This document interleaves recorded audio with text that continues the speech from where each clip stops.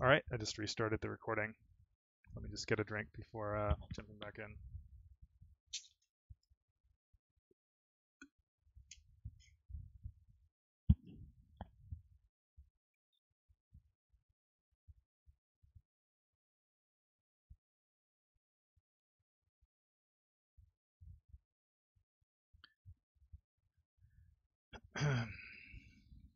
Let's see here.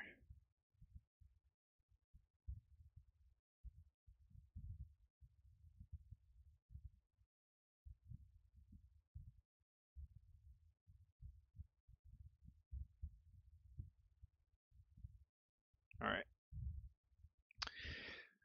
So we did compound literals for structure unions and arrays. We did function calls with this expected type inference stuff. What is left on the menu?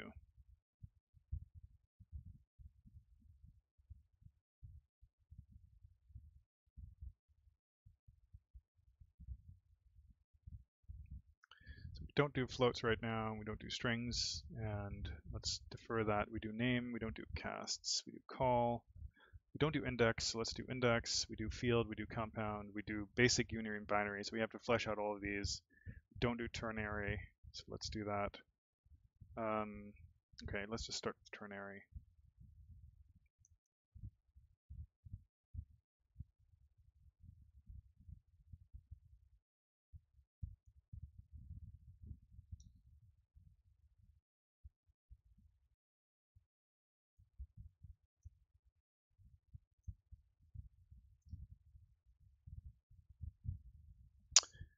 I guess ternary would actually be a good case for expected types as well. So you can propagate it down the two branches of the ternary. So let's provide that.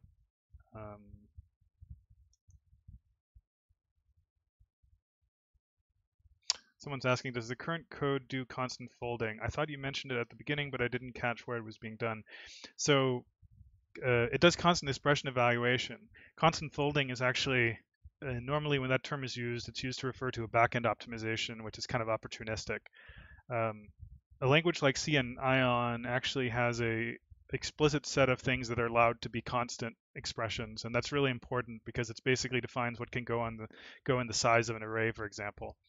But yeah, so right now I just handle one case of it, which is sort of intentionally it's just one case because they're all basically the same.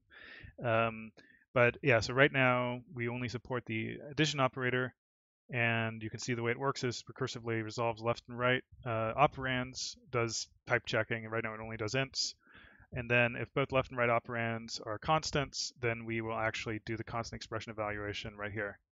So, but if either of them is a non-constant, then we can't do the evaluation, and we just return a non-constant R value. So that's the idea. Someone's asking, how long do you think it will take until we have a basic Ion program compiling and running? I'm hoping to get maybe on Friday, depending on how you mean by running. I'm hoping to tomorrow start on the C backend. Once this stuff, like I won't do everything for the resolver right now. In particular, I've been looking at, don't I have this open? I was looking at this stuff yesterday. I was looking at this. This is the C99. I guess it's the C11 draft specification, and I was trying to remember exactly what C allows for constant expressions and which of it we wanted to support. So the integer constant stuff we're going to have to support more or less in the same form. The stuff with address constants I'm probably going to leave out of version 0. So we're already using address constants in this file actually. So an address constant is something like this. The right-hand side here is an address constant according to C. And this is obviously useful, but it's definitely not essential for version 0. So stuff like that, I'm probably going to leave out of version 0. So yeah, I was looking at this stuff yesterday, trying to figure out what's left for like how much I have to handle in the resolver before I feel comfortable for version 0. So my goal is to try to between today and maybe part of tomorrow to get the resolver, which is basically everything except code generation, to get that sorted out, and then to start doing the C code generator pronto. Um, Probably sometime tomorrow start to do that. We could actually do a shitty backend right now because the main thing we really need for that is to sort the declarations. Once you've sorted the declarations in an order that corresponds to what C will accept, you could actually do a crappy C code gen. So we could start in the code gen right now. I just felt like it would be moving ahead too quickly before putting the resolver into a decent state. But if you think about what the let me show you what I mean in concrete terms. If you take something like this, I can't remember where the cutoff was. Okay, let's leave it like that.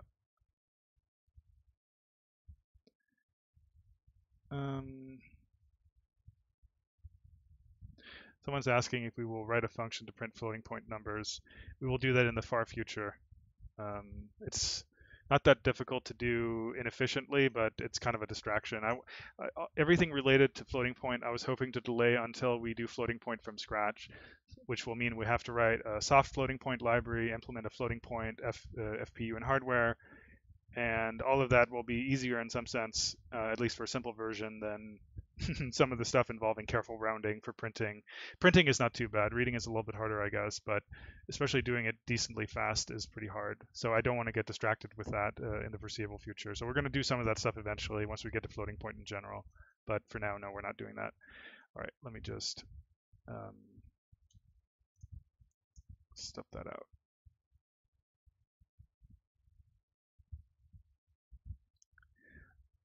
Sean's asking about doing doubles in hardware.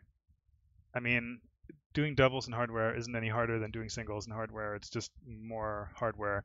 I have actually been thinking about doing doubles with machine mode traps and falling back to soft floats.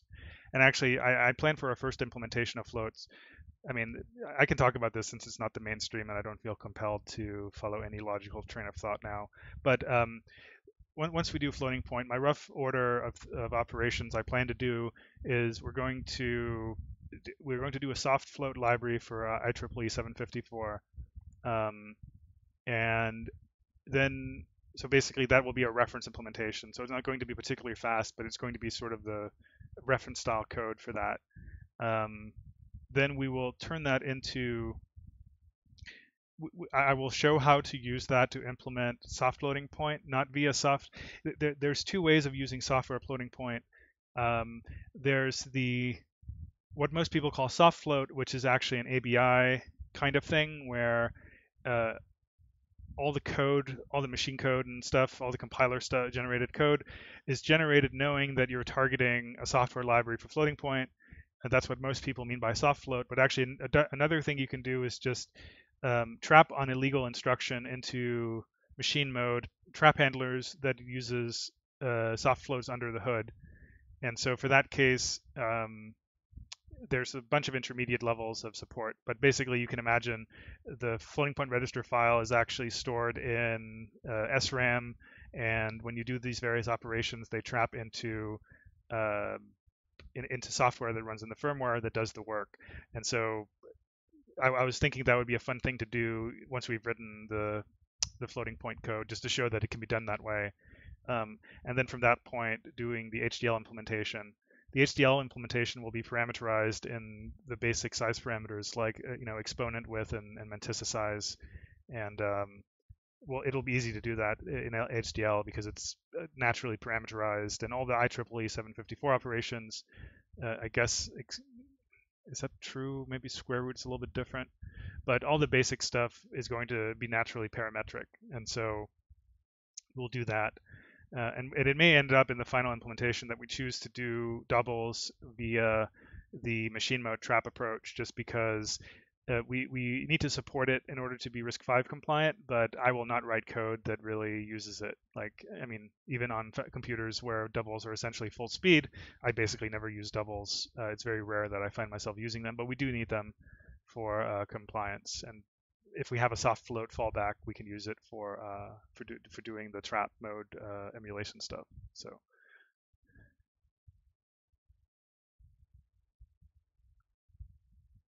Yeah. So float stuff is going to be fun. I did some prototype work on that earlier this year, and it was not as doing simple floating point hardware is actually not hard, as I learned. Not very hard at all. Doing good hardware for it is obviously much harder, and I'm not sure how far we'll go down that road. One of the surprising things from doing the prototype implementation was that the code was actually cleaner in HDL code than in C code because you know, you have arbitrary width bit vectors and arbitrary width bit vector math. And so some of it was actually quite a bit just more natural. You didn't have to think too hard about how wide the different fields are and stuff like that. Anyway, okay, where were we? Yeah, so I was going to try to connect to the C code gen from what we've already done. Um, my basic plan for doing C code gen for version 0 is that um, um, so C code gen template for declare all struct unions. Um, let's see, define const vars const structs unions type defs etc. in resolve complete order. And so step one is basically to for declare everything, and this will be cleaned up eventually. But for now, for declare everything, which means that all the structs and unions at this point are basically treated as incomplete types. And then we basically take the order we get out of the resolver, which is this thing here, and we generate corresponding C definitions in this order. And then finally, for declare all functions, and then define functions in source order. So this is not what you want to do eventually for having very natural C code, but this should actually work. The complicated case, I guess maybe this needs to be intermingled with some of this stuff if you have a var that references the size of a function. So maybe I'll just say functions here up here. So this is probably fine.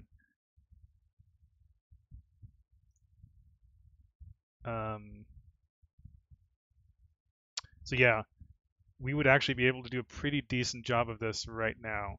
And the thing that would be easy to skip if we wanted to get there ASAP would be the expected type stuff I just talked about for compound literals. You know, you would have to propagate that information down to the code generator. But the rest of this stuff could be done by just traversing the AST based on the resolve order.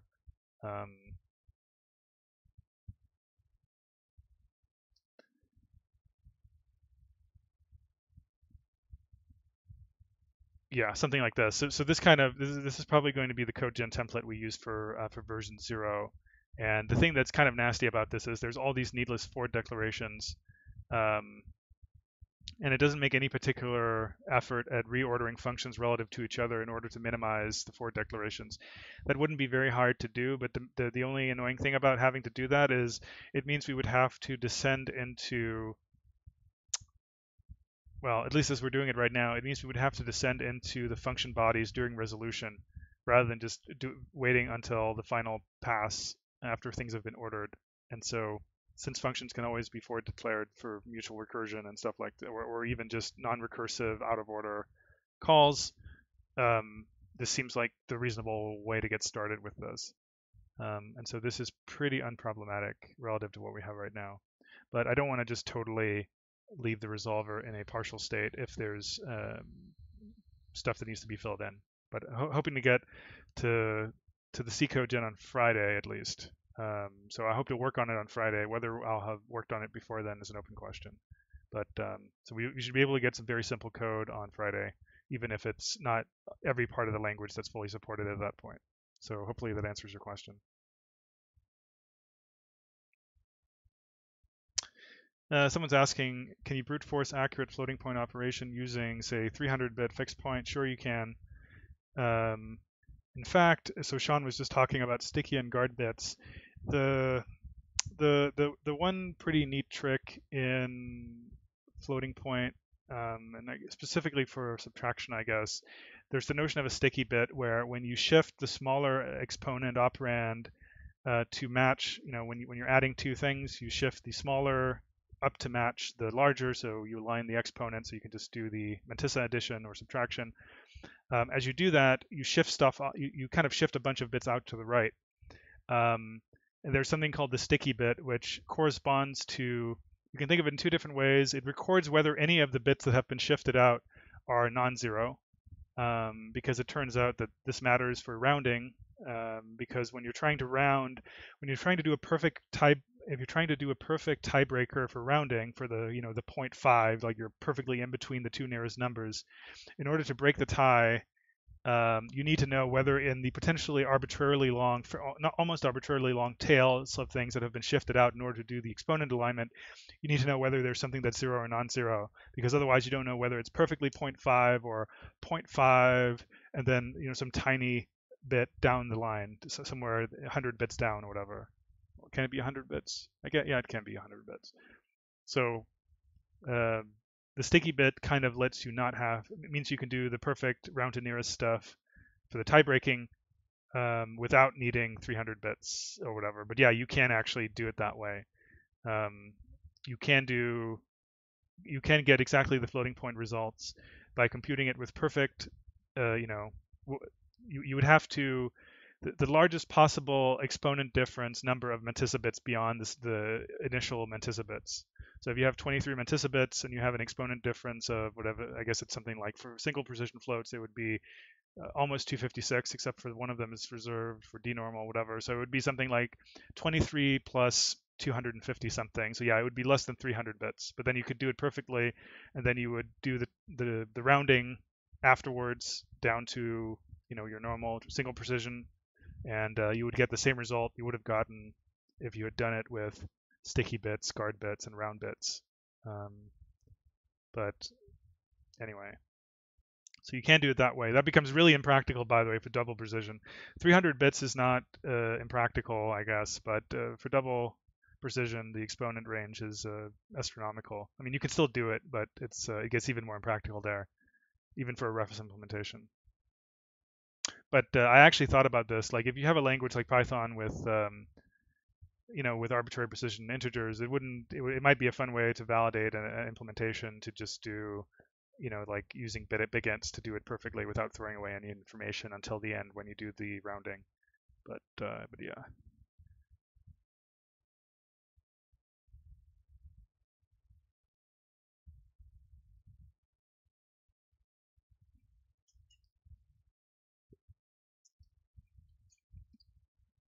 Excuse me.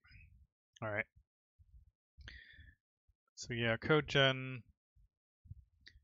The only annoying thing about code gen is well, there's a few different cases.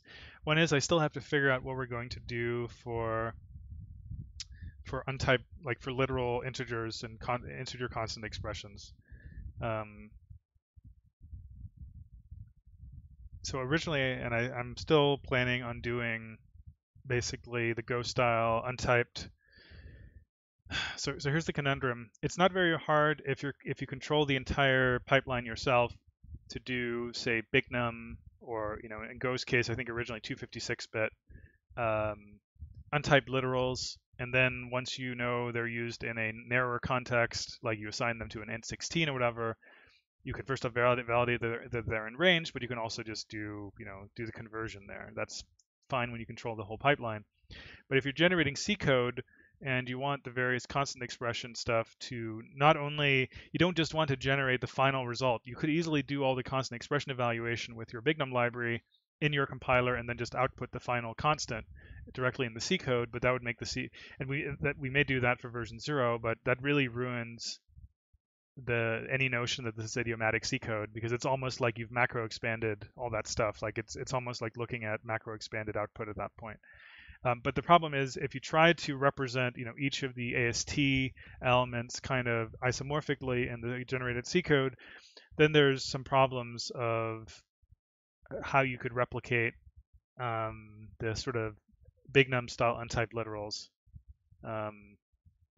So I'm still hesitating on whether we should go a slightly different path for the untyped literals.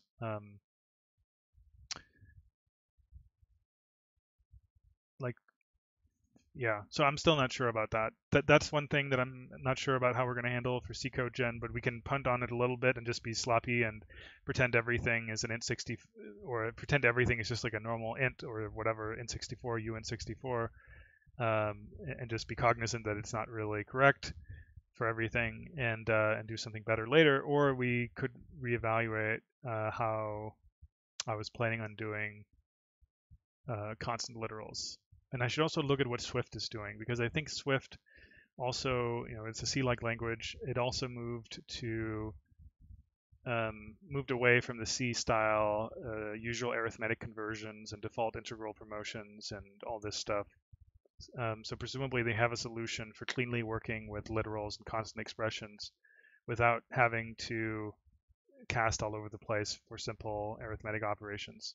So I should look at what they're doing and see if they have a better solution that would work for my case as well. But anyway, that's one case I'm worrying about a little bit. The other stuff is I can see how to do it. So we should be able to do that this week.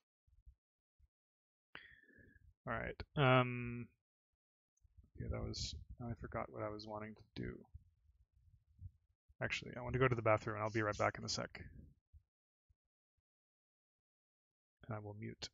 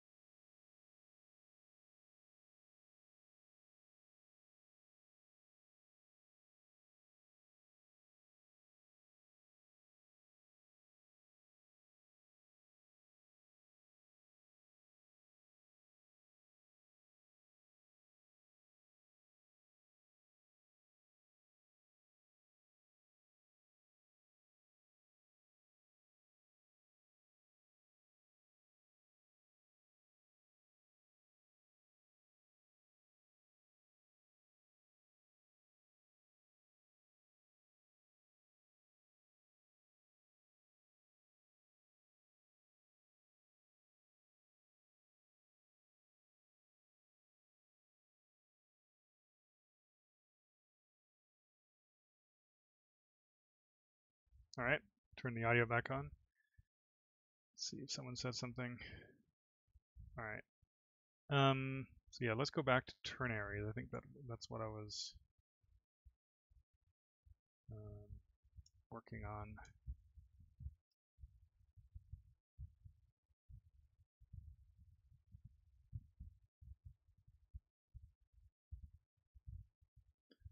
All right. Ternaries. Ternaries. All right. So resolved expression.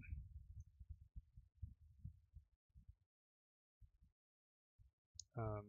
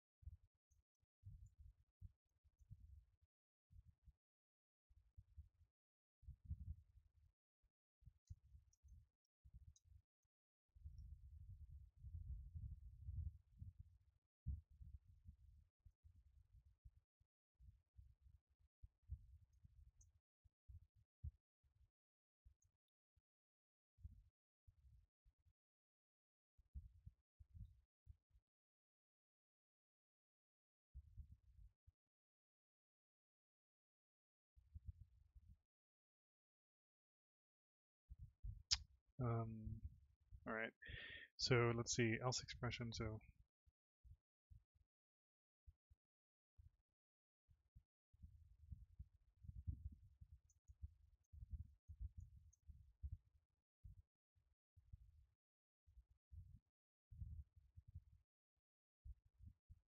we'll do constant. No, let's see. Is it worth doing? Do we need constant expression evaluation for this? I guess we do.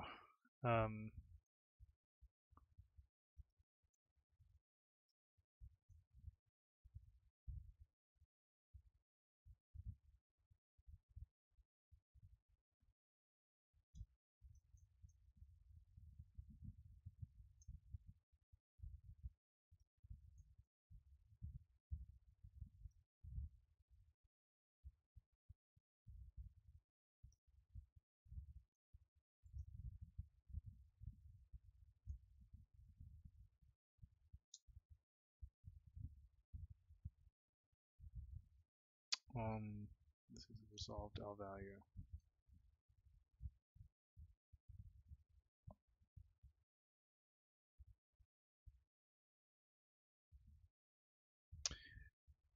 So right now,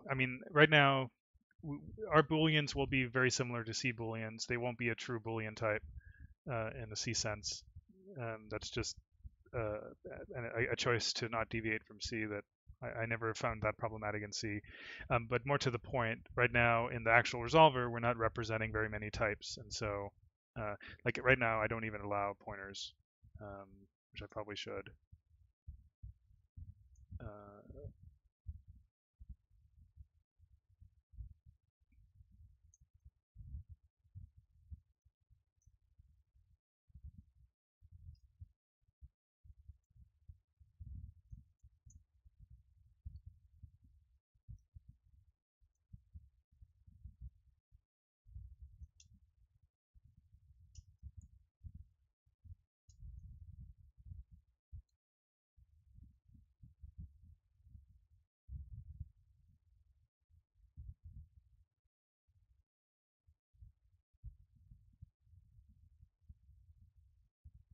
Okay, so let's bring some of this stuff back.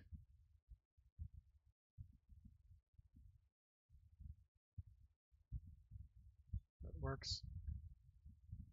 Let me just read this code though. So resolve the condition, check that it's an integer type or a pointer type.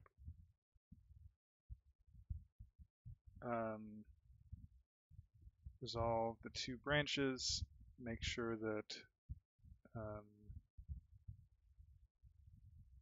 let's write it in the other order. Make sure they have matching types. If the condition is constant, then we can statically resolve like this. And otherwise, we just use, this one, which is the same as the else. Okay. So let's do some warm up. Let's do int var I equals something like this.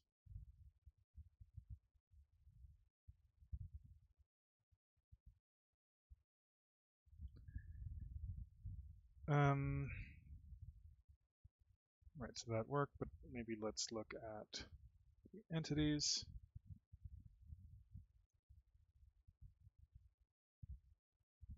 So if you look at I, it's been resolved, and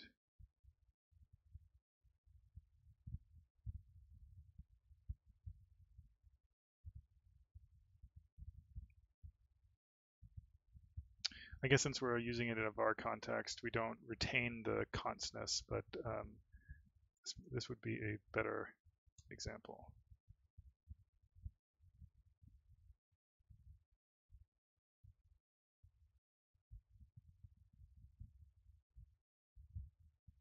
Right, so it selected the 2. I made this 0.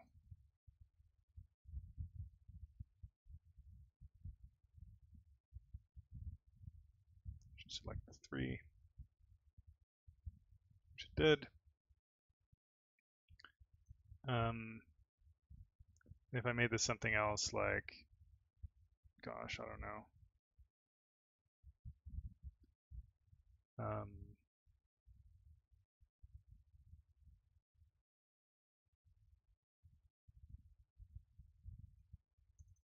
Let's do this.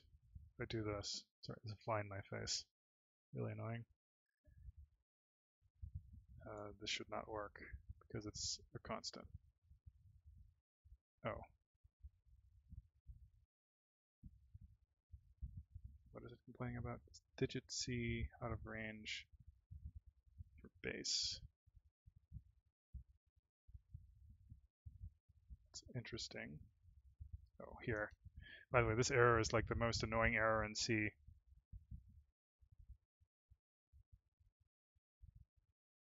All right. So why is this not giving an error? Shouldn't it be validating? This is definitely not a constant because I itself, even though it has a constant value here, it's a variable. It shouldn't be usable in this way in the constant context. That's a definite error. Okay, this fly or whatever it is driving me nuts.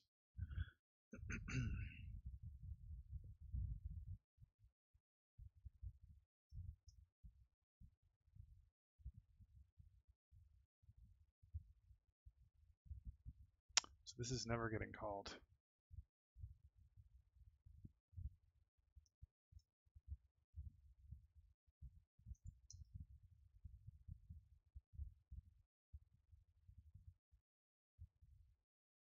Oh yeah, that's totally a bug.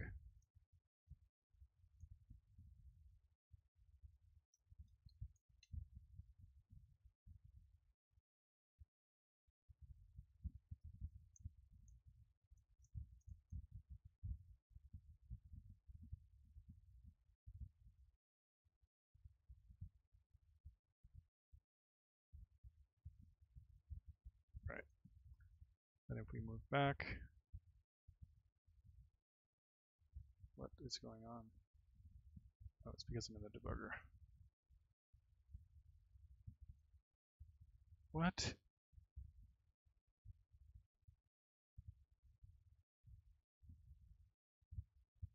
This is insane.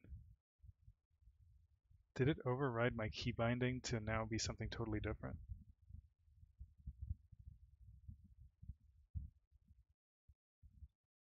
I have no idea what that was. All right, so if we put it back to this, it should no longer error out.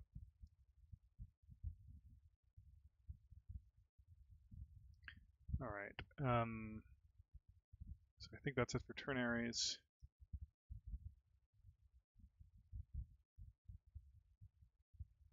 And this will automatically handle, let's see.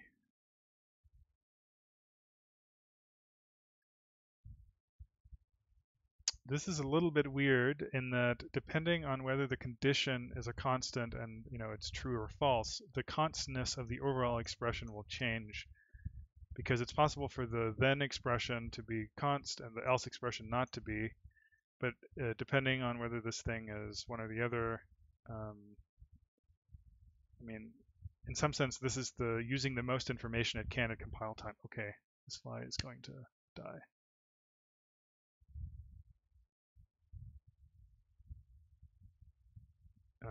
So maybe I'll leave it like this, but I don't even know if that's corresponds to legal C. Let me test that actually. So if I have in C, what's an example of something you can only use, right? So say you have int a, you can obviously do this.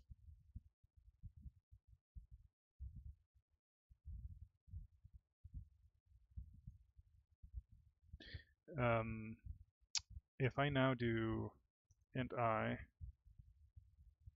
and so this thing should never evaluate this branch. Okay, this actually works. That's interesting.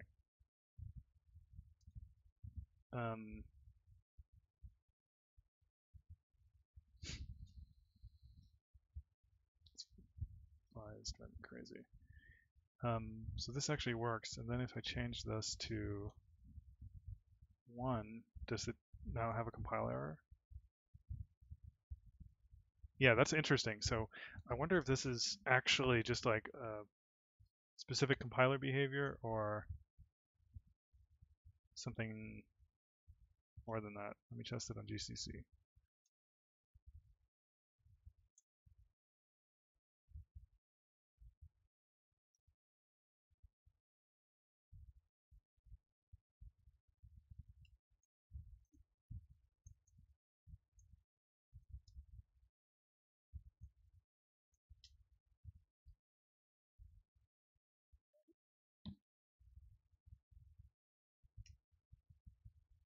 Okay, so that is allowed apparently.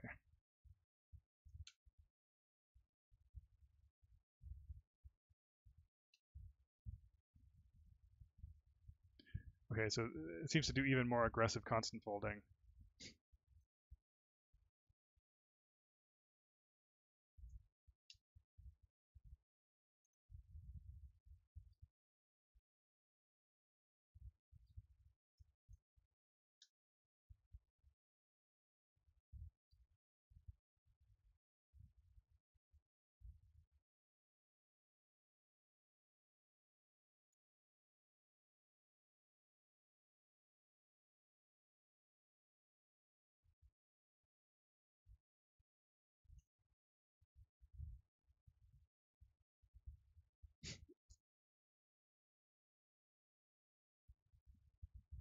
This fly is seriously bugging me.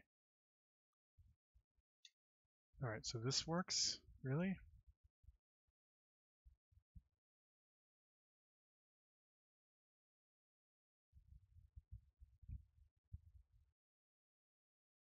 That makes no sense to me.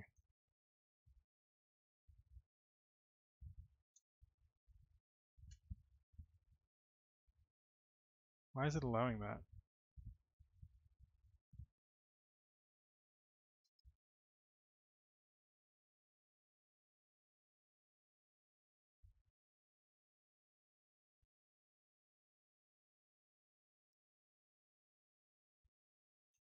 All right, I'm not going to go down that rabbit hole. I guess I'm going to leave it as is since both GCC and MSVC seem to allow it, but I'm surprised that it allows some of this stuff.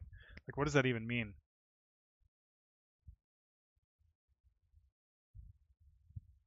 Yeah, baffled, frankly. Oh, VLA? That's a good point. I thought you needed some extra notation for VLA, but I guess not. What's,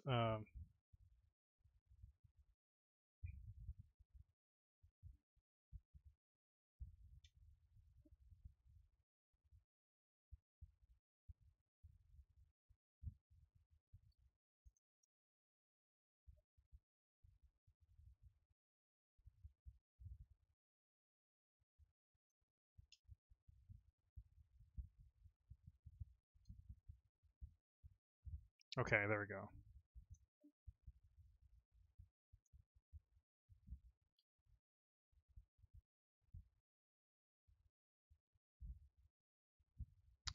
But if this is like that, okay, so that actually does work. So it actually completely ignores a branch that's ruled out by a constant condition.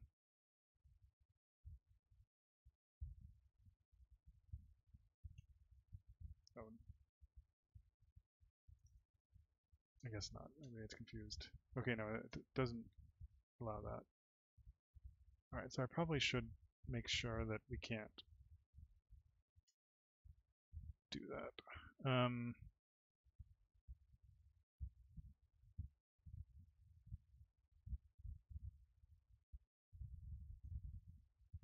Let's see here.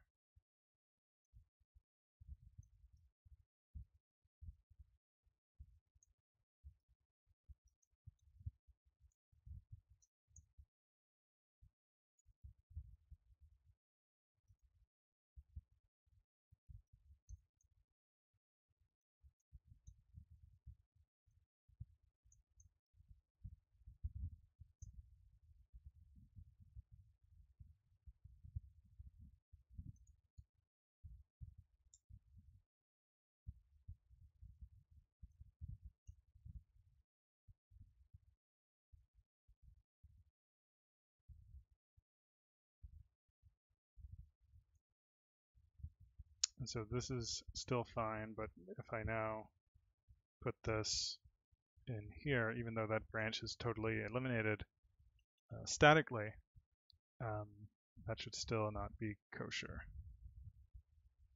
right? Okay.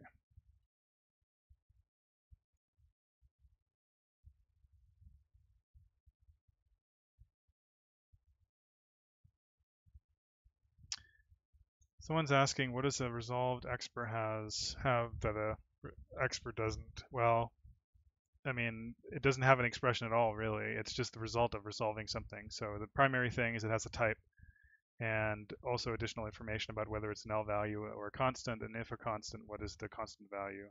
So that's really the main point. So it actually doesn't have, I mean, at this point, it's divorced from the AST node. It doesn't actually know what AST node it came from.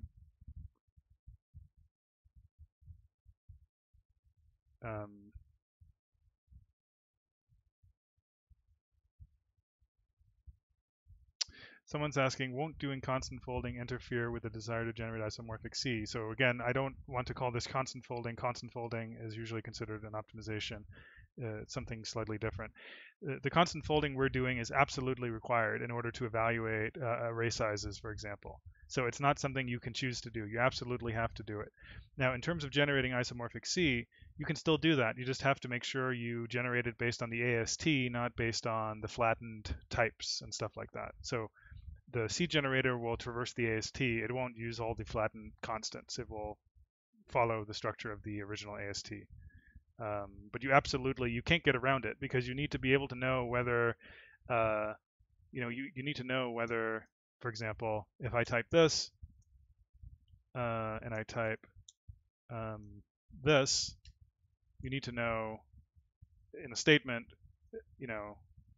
well, let's see, maybe that's a bad example.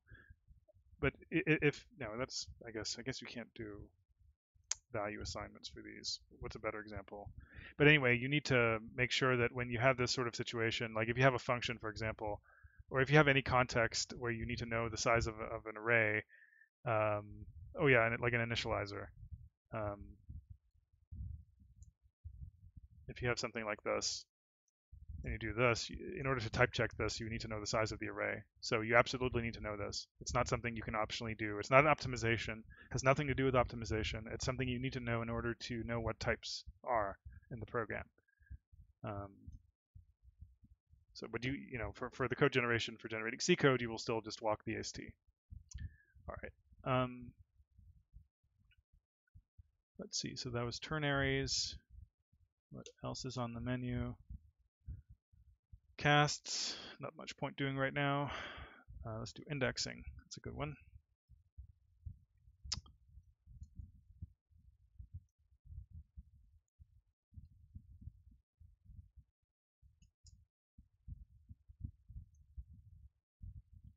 Resolve expr index.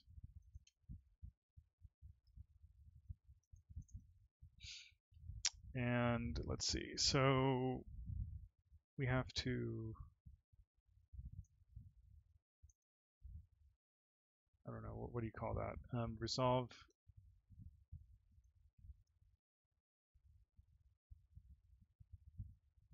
Okay, let me think.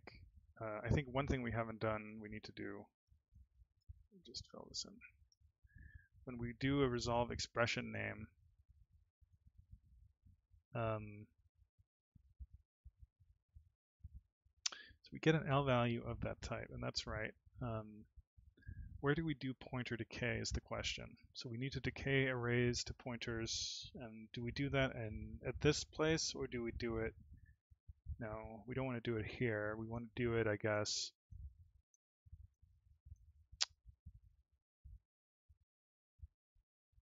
Well, let's just do pointers for now, and then think about where the right place is to do decay. So for index, let's go and look at this. For index, we have expr index.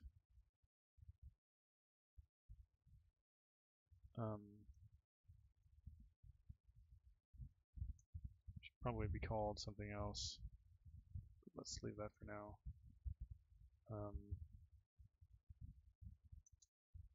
Not array. It's called operand. Some of these names really need more effort put into them.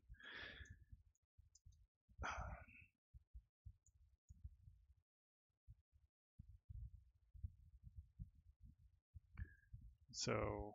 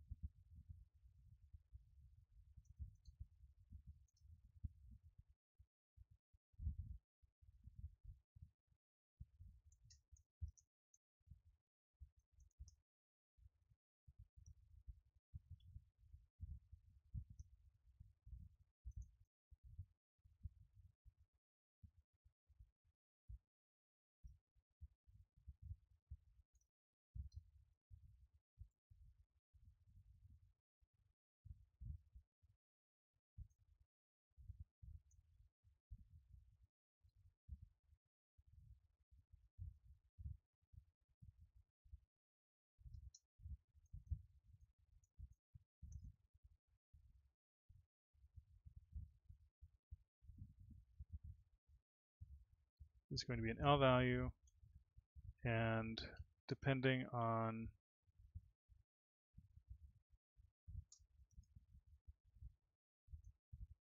whether it's a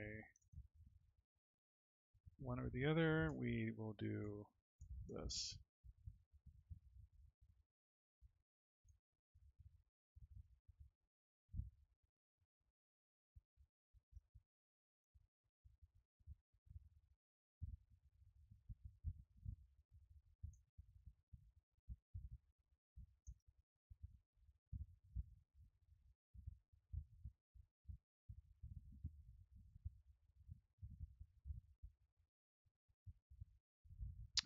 There should probably be a helper function resolve with expected type. Let's get expected.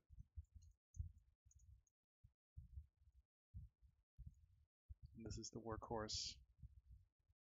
And then there's because most cases don't have an expected type, so they shouldn't have to pass null. That's really nasty.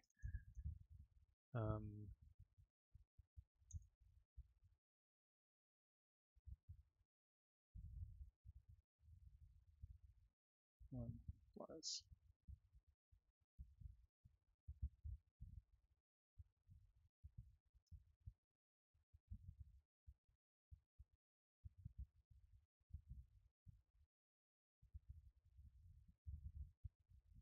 Oh, right, that's not the right thing. What do we call it? Index. Index type.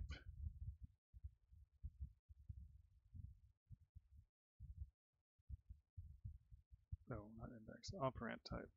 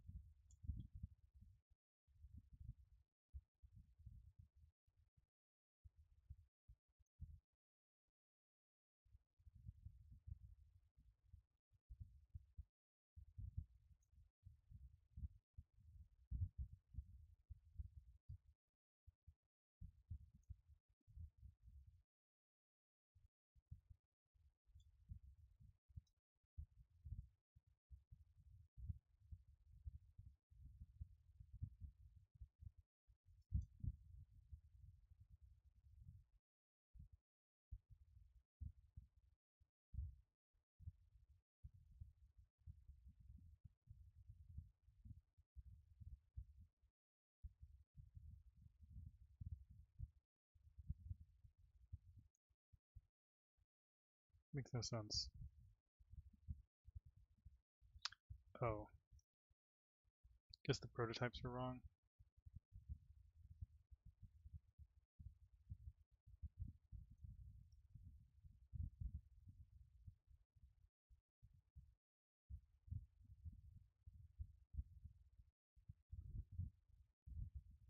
Solve expression and then resolve expected.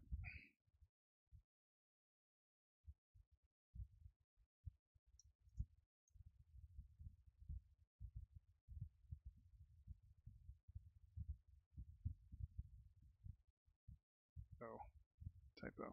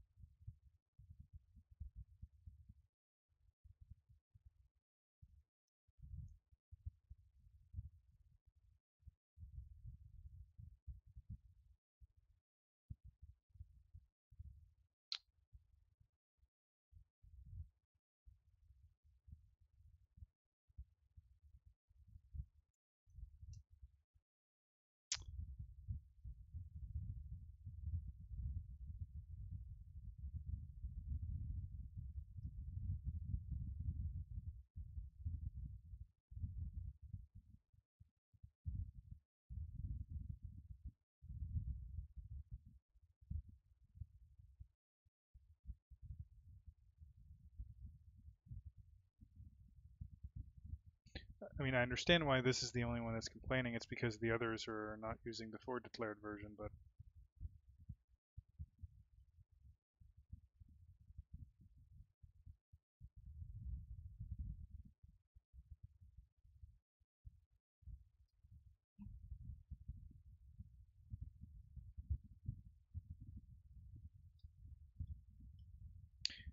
did I really not define it?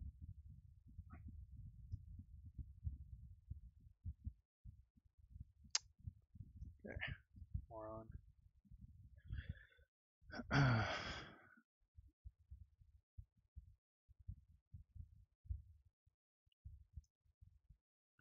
Alright, let's first just verify that works without breaking existing stuff.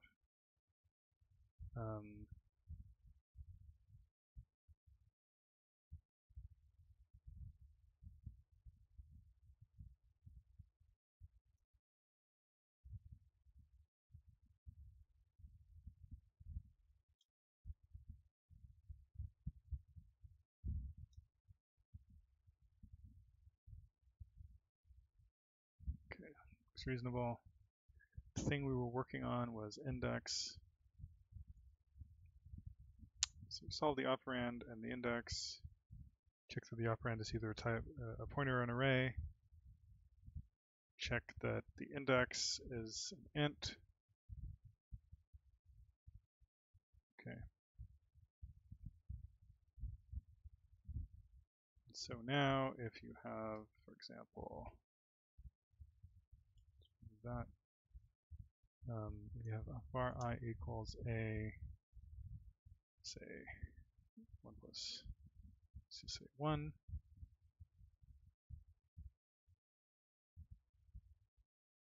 That seems to work. Let's verify that the inferred type is correct. This was I, so R is a var, and it has type int.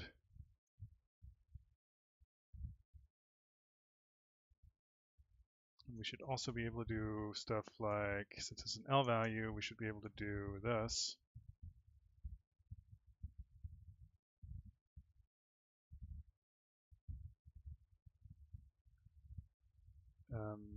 That type checks. And now if we do var I equals dref, well, we can definitely dref, we know that works. If I do this, this should be correct.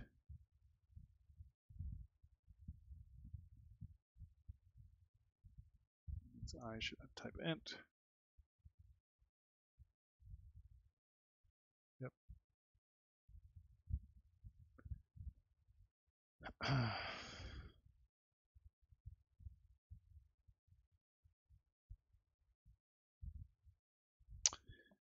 what someone's saying. So the point of resolved expert is to one, get the types of everything, and two, do constant folding.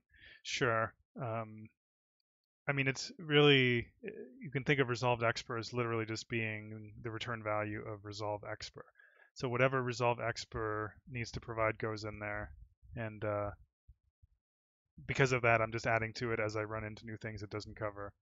So it's not just types, right? Like, for example, whether something is an L value is actually not part of the type, right? Like that is a feature of, yeah, that's not a type per se.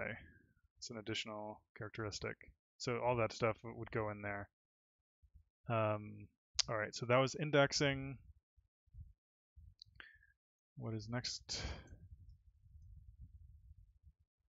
So we now do call index field, compound, unary, binary, ternary. So, okay, so we have all these cases. Let's maybe just do more of these unary and binaries because that's where a lot of the combinatorial explosion is, of course.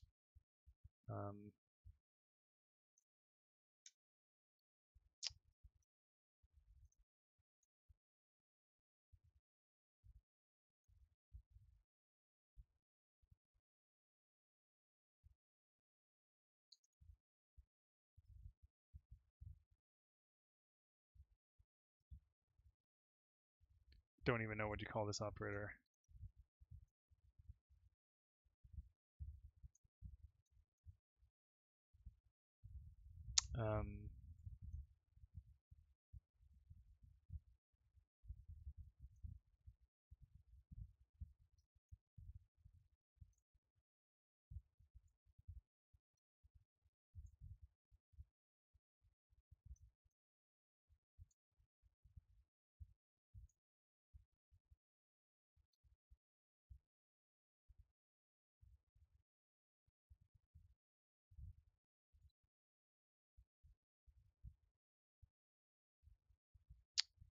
A bunch of this should be factored out.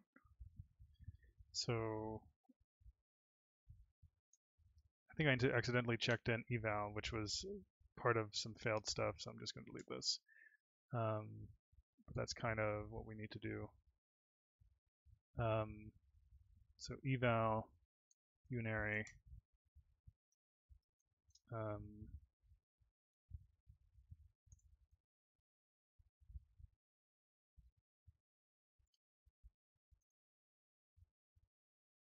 And I'm only going to use it for int. So actually, in this case, it's pretty trivial, I suppose. But I think it still makes sense to bring it into a function even so. Something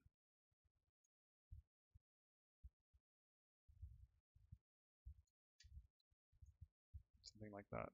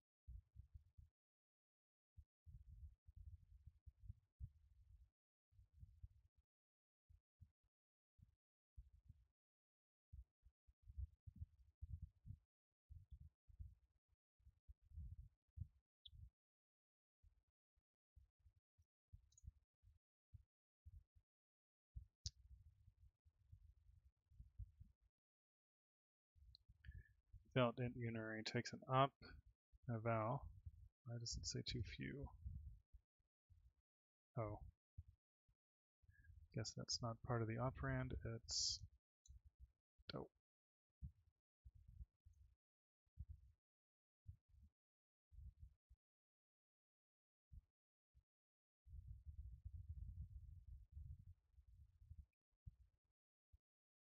let's just test this.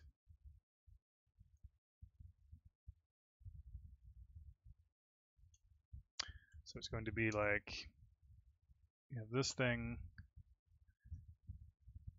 You can do plus I, minus I.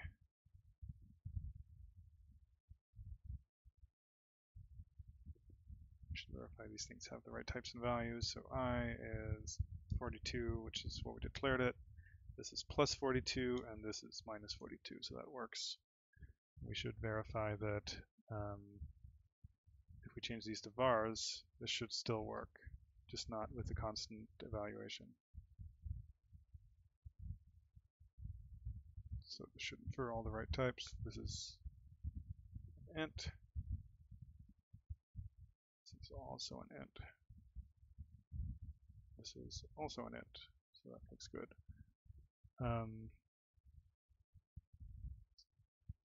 Let's do the same thing for binary.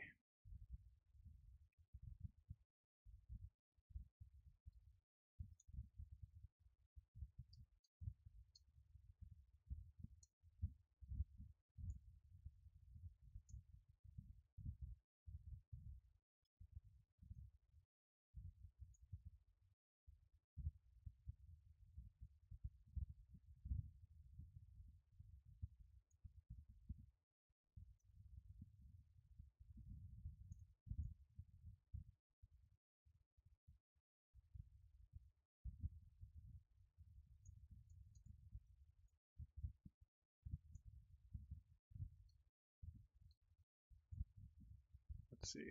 Let's do them in some structured fashion. Add sub. Let's do high precedence first. So mul div. I guess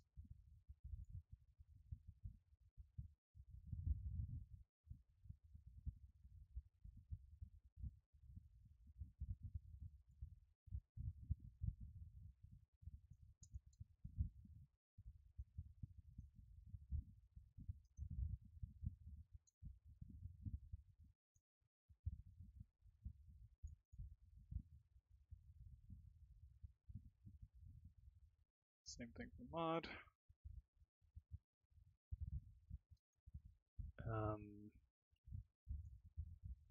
What else? L shift,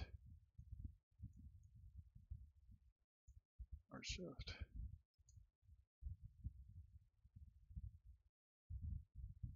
What else do we have?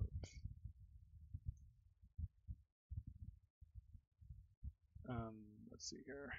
Mul div mod and L shift, R shift, add sub, XOR OR. Looks good.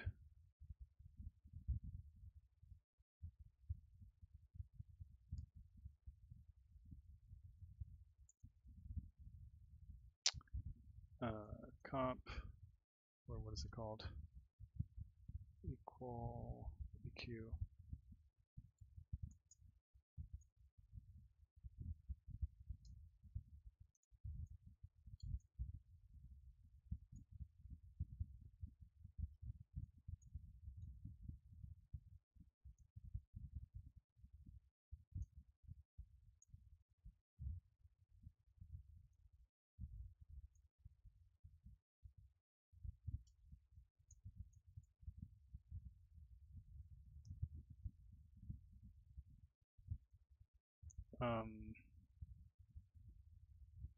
And an OR has to be probably handled specially because I don't think, let's see, you don't want,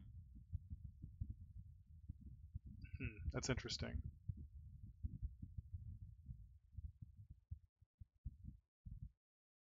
I think I'm going to do this until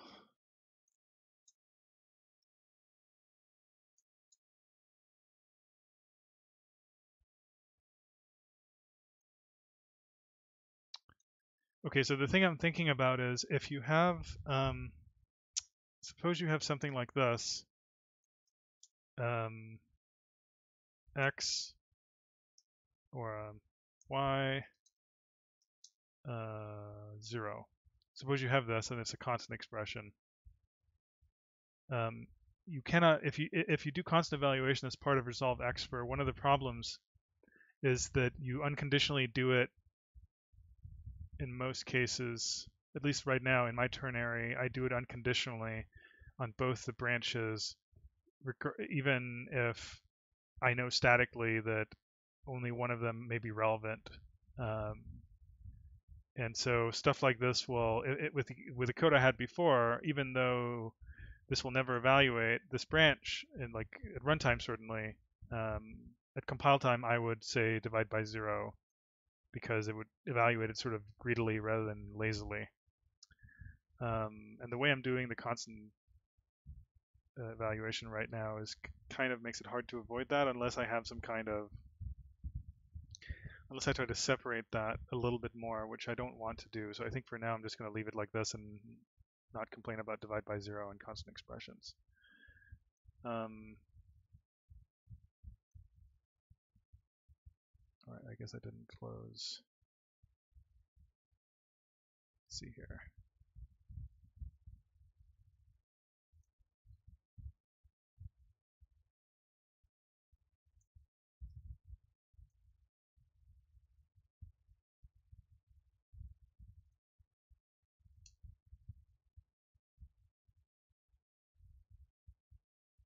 What did I mess up?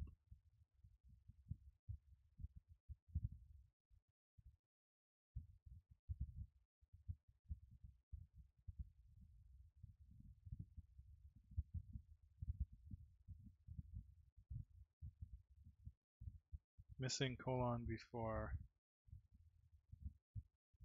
So where did I forget a semicolon?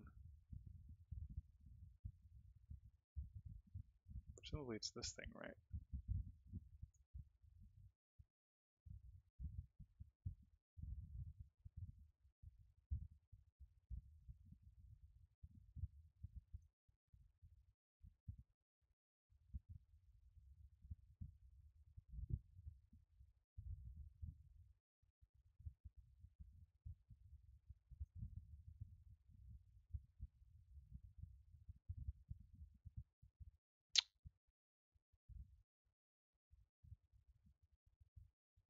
Yeah, someone's complaining about undefined behavior. I don't really care about that right now.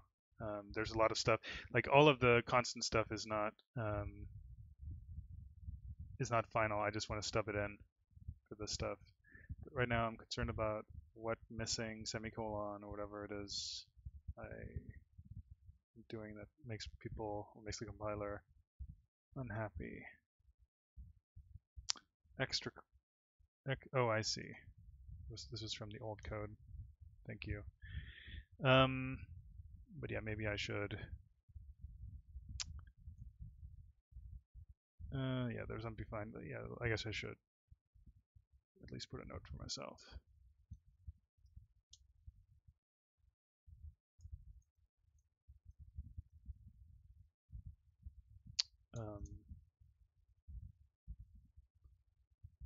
All right. Okay. And then for this stuff, it's basically, we can't handle all the operators this way. So we're not going to do that. For now, we're only going to do ints, even though pointer arithmetic is also allowed, of course, but we'll just handle those cases.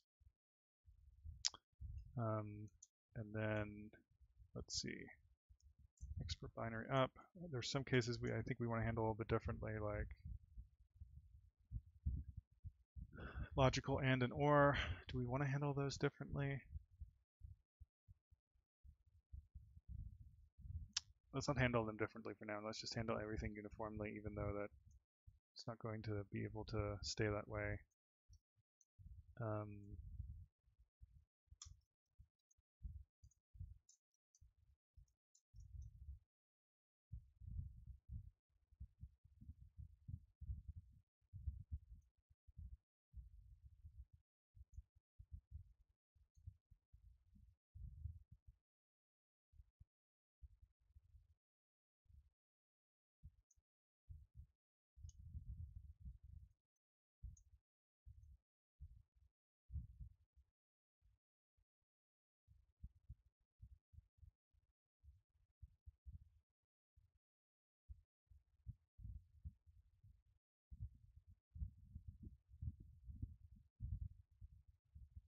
Did I call it expert? That's totally not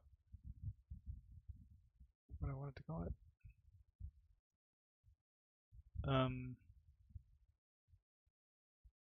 Let's see here. So, okay, so I'm passing the wrong thing.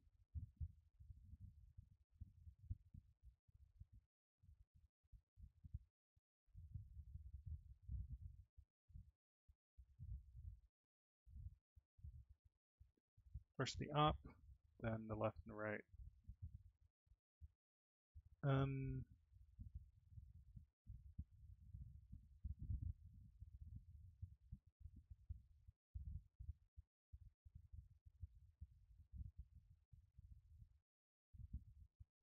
Oh, of course. Left val, right val. All right. I'm not going to do a full test of all those operators for now, but let's do some basic stuff like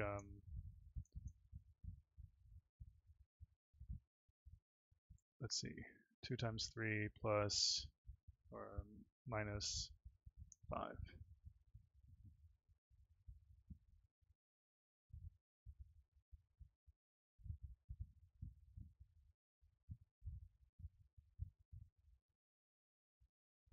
So that's what? 6 minus 5 is 1. Looks right. Multiply by 2.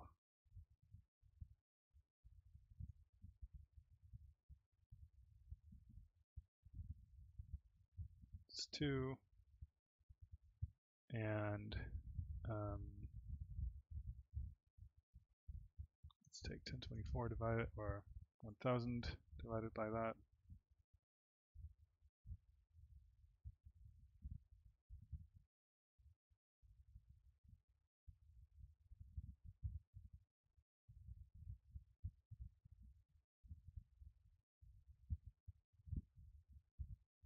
Yep. Someone's asking, oh yeah, unary not. That's a good point. And also unary logical negation.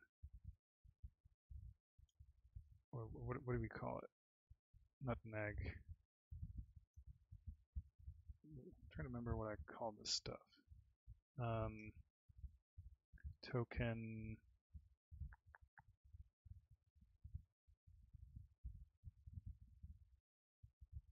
I thought, oh, maybe I forgot to add that to the lexer.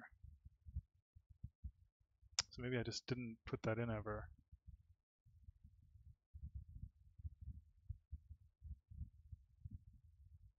All right, we can put that in now.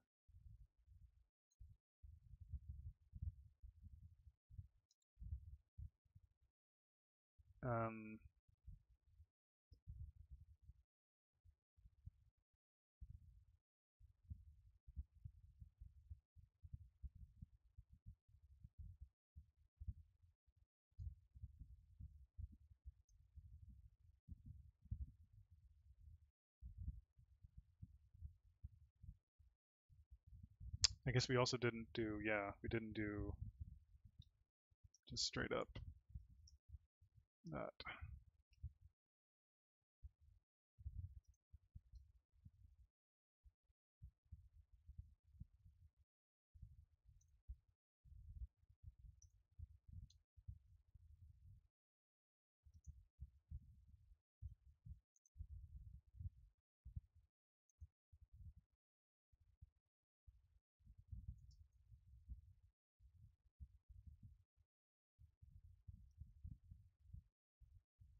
I guess we have to go to the parser.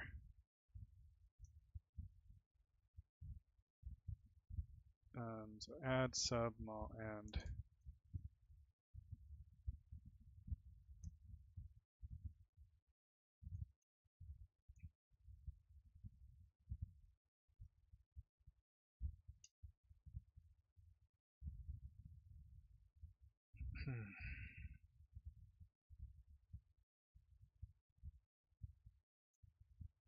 so let's do this, and let's do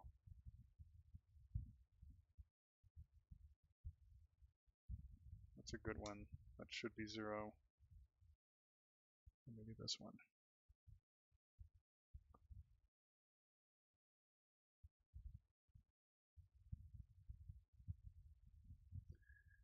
So what was B? B should be 1, right? Yep, and this should be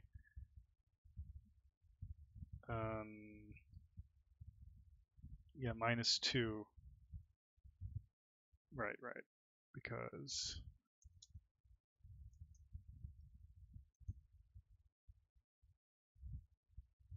so yeah, so that makes sense. Okay. Or we can do it even like this should, this should be -1, and actually we can we can even do this.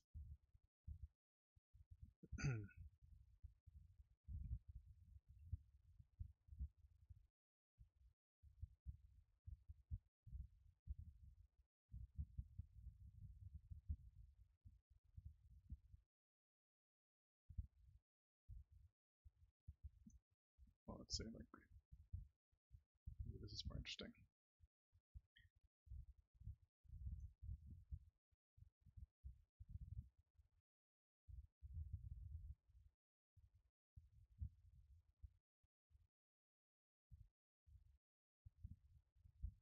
Okay, something like that. So that was, thanks for catching that. All right. So I think that's it for basic binary. Obviously, this needs revisiting. The biggest thing I have to think through, I mentioned it earlier, is I'm still pondering how I want to handle integer constants. The fact that we want to target C actually is a pain in the butt here, because it would be pretty easy to just do Go style untyped literals with internal, say, 256 width or 256 bit or some wider, something that's wide enough to accommodate both signed and unsigned N64s is basically the minimum criterion. It would be really easy to do internally, and it would really cut down on cases, because you don't have to handle whatever 8 cases, signed and unsigned, 8, 16, 32, 64-bit integers. You wouldn't have to handle those cases in the constant expression code.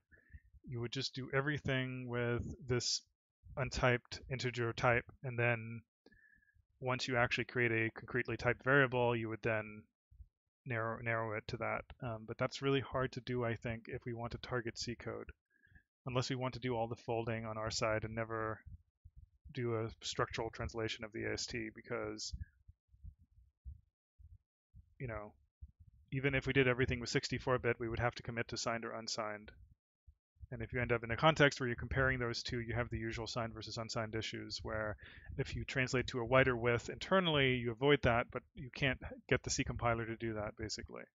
So I'll have to think a little bit more about that. For now, I just want to not have to get stuck in that hole and continue fleshing some of this stuff out. Well, okay, let's just say the following. Actually, let's just handle this now, since it's easy. Well,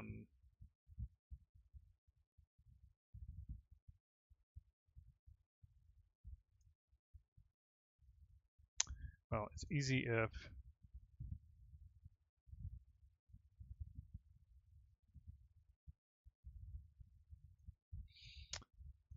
you can do anything you want. So the question is whether you should detect it or just give it a behavior. Now I'll just leave it like that, honestly. So then I inherit. Essentially, I will end up inheriting the host, whatever the compiler, whatever compiler, C compiler, the iron compiler is compiled with. Undefined behavior will exist at the constant expression level, which is, I think, good enough for now. All right. Do all these cases match up?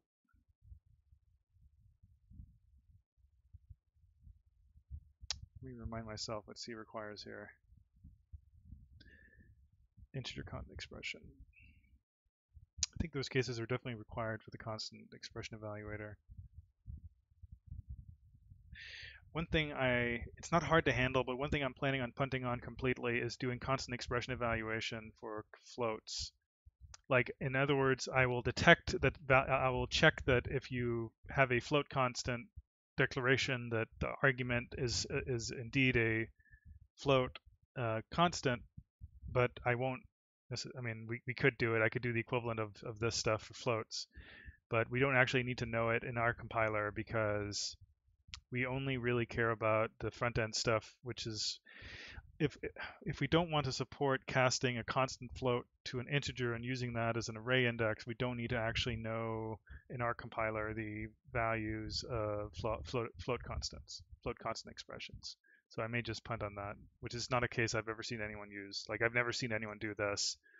Um, you know, this is legal C, but it's not really something anyone uses, I think. So I'm not sure if there's any value in supporting it. All right.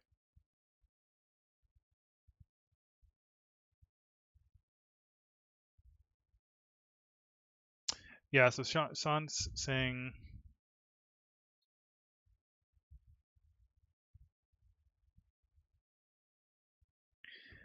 folding on the ion side might have problems if it's an integer that depends on, e.g., size t.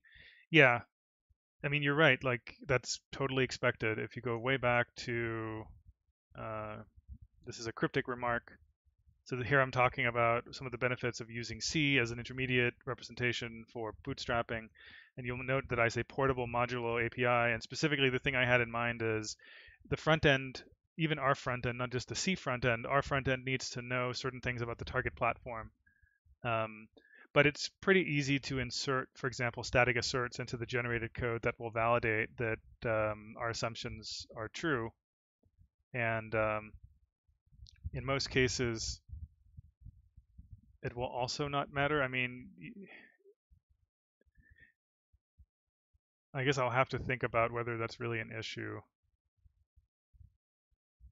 Because the static asserts, you kind of also don't want to make it needlessly unportable. Like 64-bit versus 32-bit. Like the problem fundamentally is that there's a certain narrow sense. If I type this anywhere in the code, no, I think it's fine to just let that behavior through. But you're right. I mean, we do. Mm,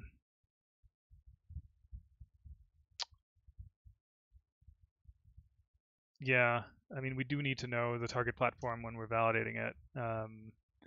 So it will handle basically our compiler will type check the things for whatever target it thinks it's targeting, even if it goes through C.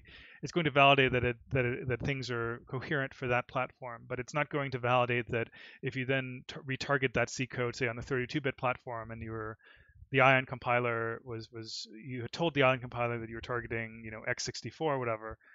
The ion compiler, when you recompile that C code on another platform, it may not work the way you expected. But I think that's just part of the deal, unfortunately. But it's not. I don't know if that's going to be a big practical issue. I don't think so. All right.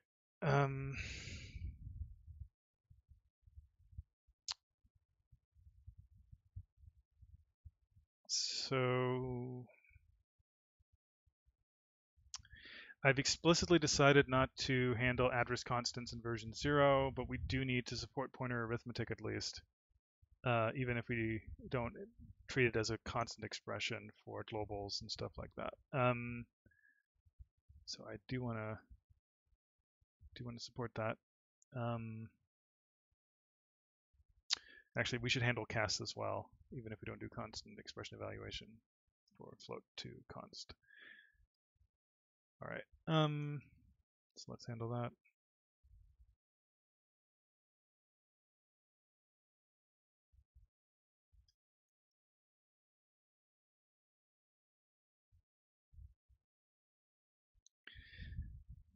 The generated code is going to be portable, but the whole point is we need to. So I don't know if I'm explaining this clearly. The reason we need to do constant folding in a way that could potentially depend on size of certain types that are target specific is that you cannot do type checking without that. So it's just not negotiable. It's really like if someone types this. If someone types this in their code or the equivalent in ion, Like, we really need to know that. There's no way around it. We really need to know what this means. And when you generate the C code, it's going to say the same thing. It's not going to have, so again, it's not folding in. It's not, when it generates the C code, it's not going to do this. It's still going to write this, but it does have to make an assumption about what that means in the context of the ion compiler doing type checking. But the C code itself should be fine. It will still say size of void star, and if you compile it on a 32-bit platform, that will mean 4. If it's a 64-bit platform, it will mean 8. So in that sense, it's not assuming anything about the target, but it does need to know something in order to type check. But it's not going to bake in those. It's not going to force you to bake in those sizes in the generated C code. So does that make sense? So we need to know what the numbers are in order to do type checking, but we're not going to bake in the numbers in the generated C code. Hopefully that makes sense. All right.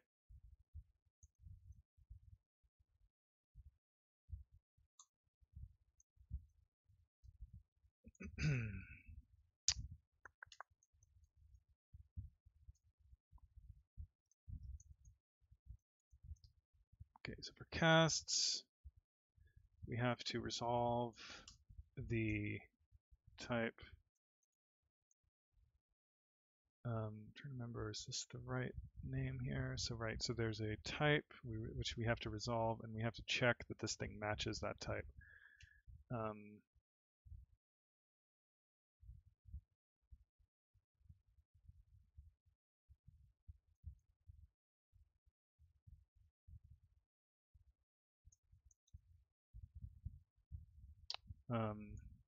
If result type does not match type. No, that's fine. So let me just think about what's the correct possibilities. Like, we basically need some sort of allowable cast matrix. For now, we don't have enough types to really make that very interesting. I mean, I guess if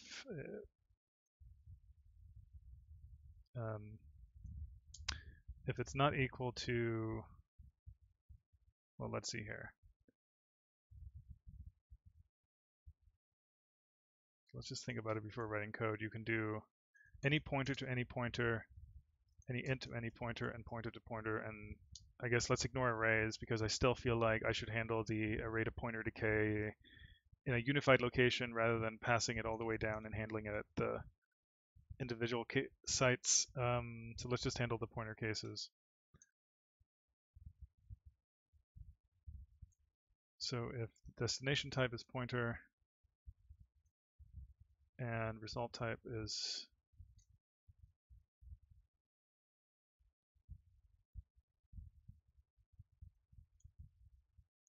if this is not pointer and it's not int,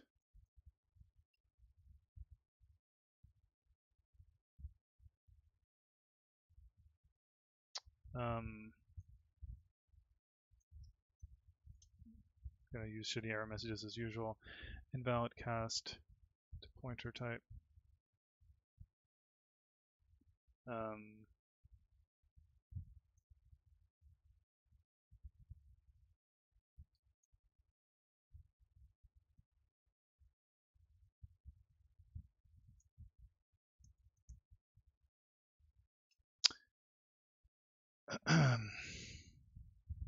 All right, so if we're casting to int, it's kind of the same.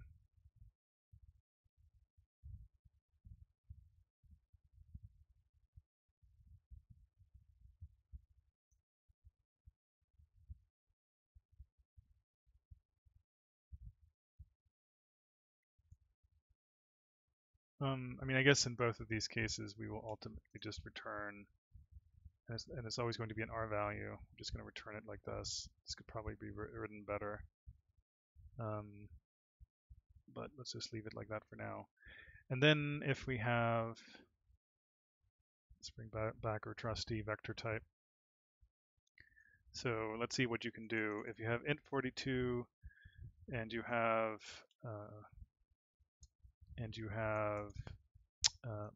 this, then you can,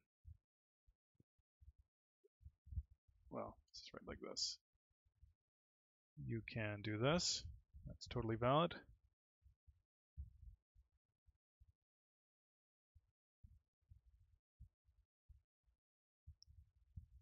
Looks like oh, do I not have, I don't even think I handle casts. Do I handle casts right now?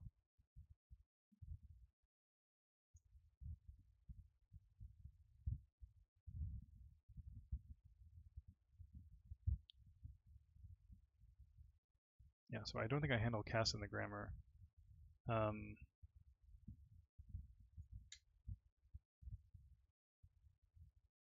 So it's an operand.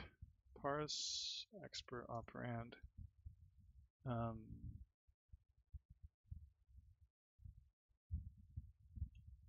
I'll say if it's token, token cast, or no, match keyword, cast keyword.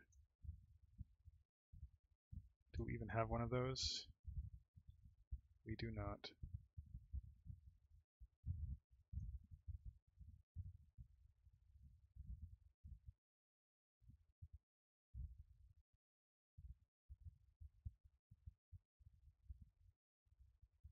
Okay, so if we have a cast keyword, then we always expect an open paren.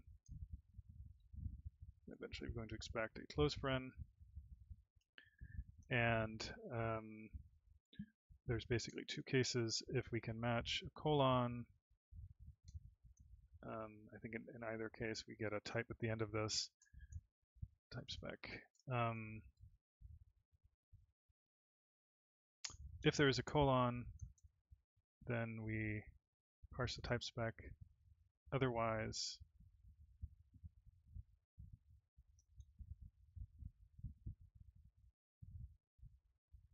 I guess there's actually two cases for casts. No, let's not use colons. We can only, there's no colons.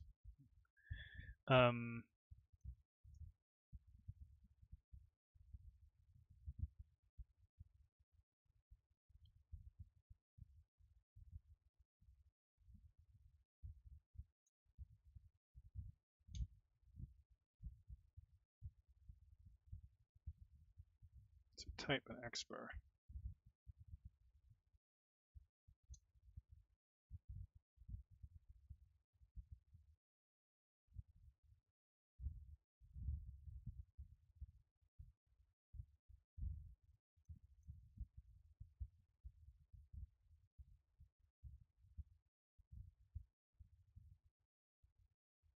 Oh, expr cast.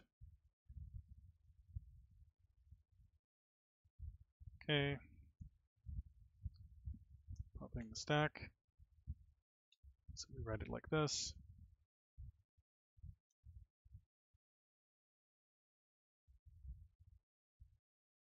Okay, so we had written the pretty printer for it, which is nice. Just not the parser code or any of the other crap. So cast, again, that seemed to actually type check, unless it was just spurious. So let's force it to fail. Say we have a vector. We now do this. That should not be allowed. Yep. But this is allowed. But we can also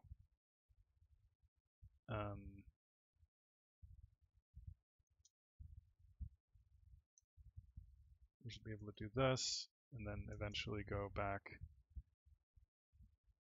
Let's see. Let's do something like this.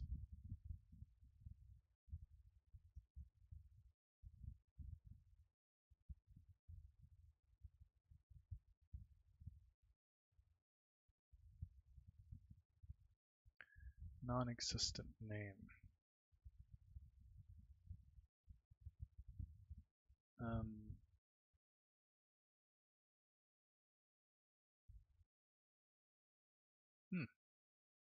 B, so I is here.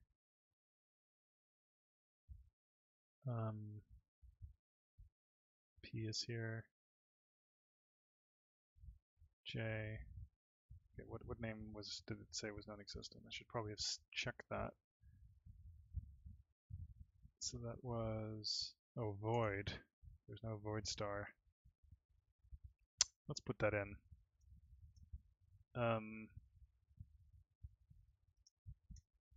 It's definitely a C stable.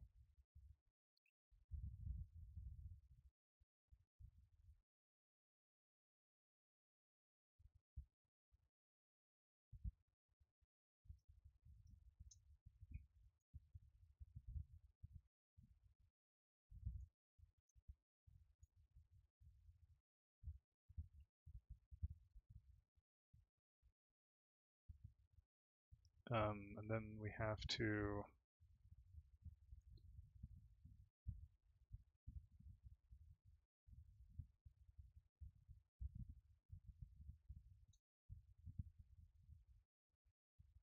placeholder, but should be fine.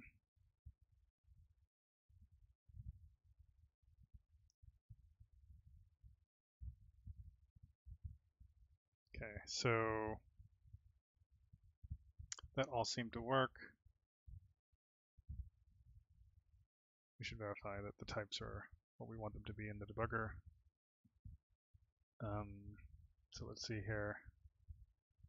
I should be an int. Yep. P should be a void star. So it's a pointer to a pointer to void. J should be an int again.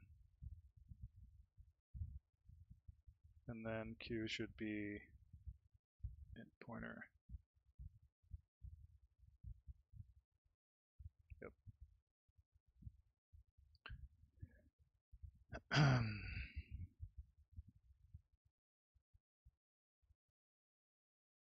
All right. Nope. Let's see. Let's see what else.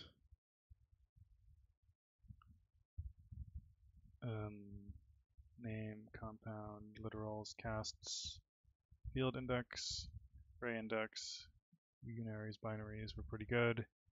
Ternary, we're good. Call, we're good. We have size of. So what are we lacking, if anything? The only thing we're lacking are these.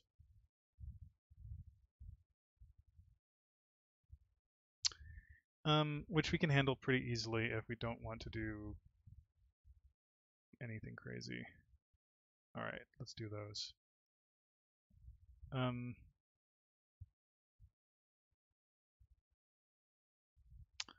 Let's just proliferate the type matrix. Yeah.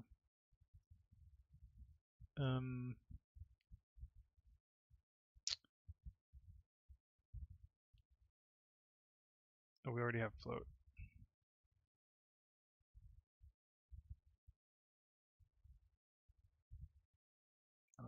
Should call them val.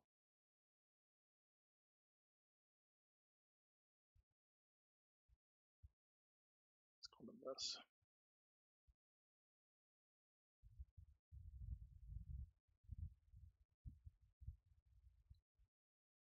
Actually, you know what we can do? I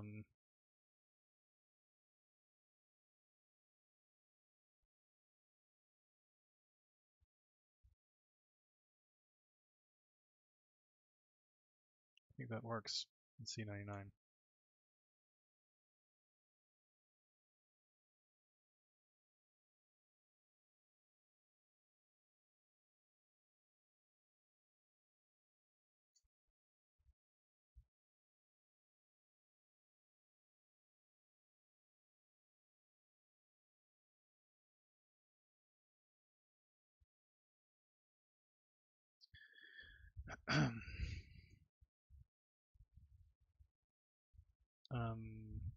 Yeah, we needed jar.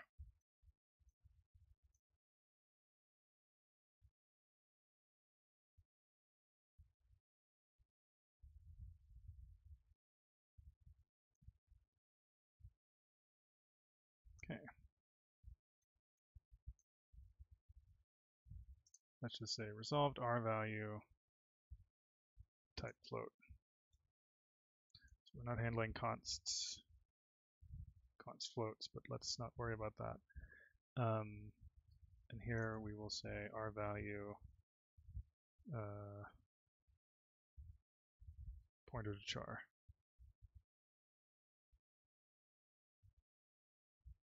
And so we can't, let's just move this up.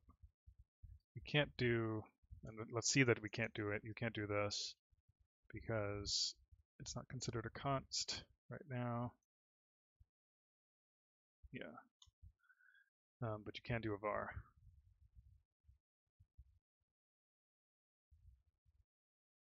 So this should, what are you doing, Visual Studio? It got into this weird state again where my bindings are just totally out of whack.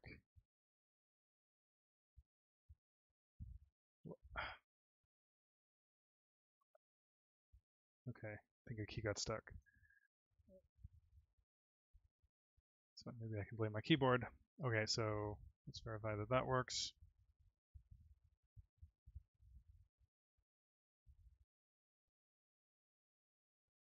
This is a float. And then if we have name, it should also work.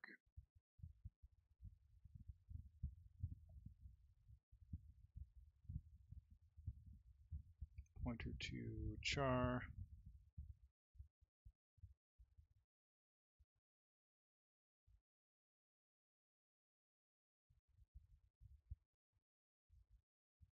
Okay, so what is left? Resolve expected. What is left? Int float stir name. Int float stir name cast. Compound. Let's reorder them. So cast. And then call.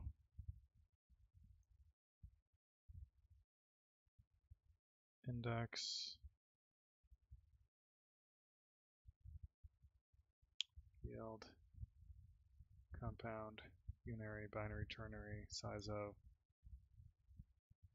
So that looks like everything in terms of the categories.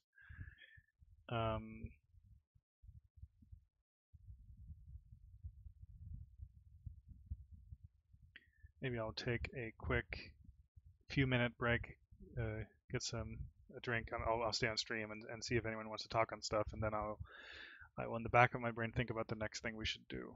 But that covers the major categories, even though in many areas it's definitely not production quality or complete or anything. But I think it's good to just get those things covered, then we can do a pass on them and see what needs work.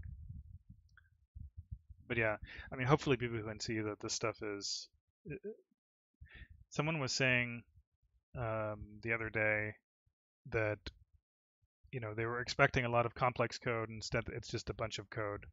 And all I can say is simple compilers should be simple, and I'm kind of happy if people's experience is that most of this code is fairly trivial and straightforward, because that's what it should be.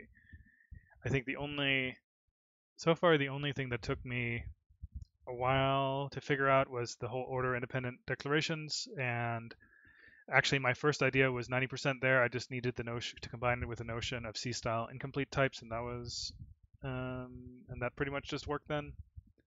But all of this stuff should actually be easy.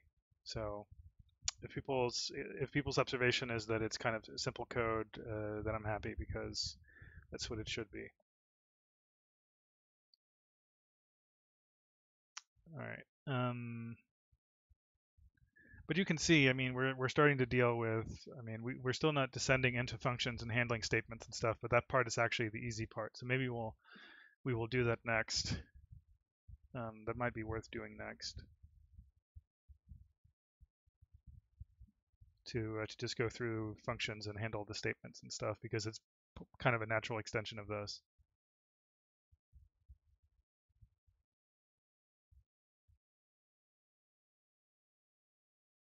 Okay, I'll get a drink.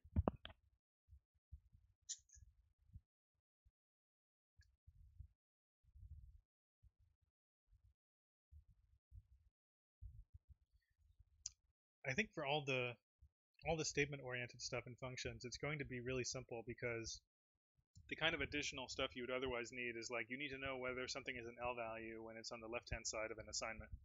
But we already need to know that for unary deref, and we already compute that. The thing we don't do is we don't have local symbol tables, so that's maybe one thing to think about. It's not going to be very hard. I mean, right now we're not using hash tables for anything, but the approach I've used in the past for local symbol tables is that the top level symbol table is a hash map, and then local symbol tables are basically just stack shaped so that when you go into scopes, you push a marker to say this is where the scope begins, and then you push, a symbol table entry as you encounter them.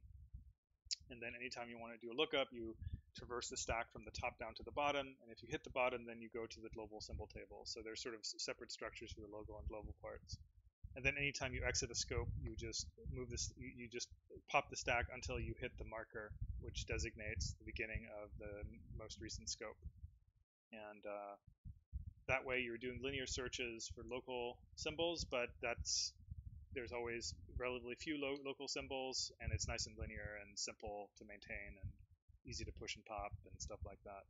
And then only the global stuff uses a hash table, and that's really where you care about scaling, because you can easily have thousands of symbols in the global scope. Oh, someone says I got quieter. It's probably because I removed the microphone from the vicinity of my mouth.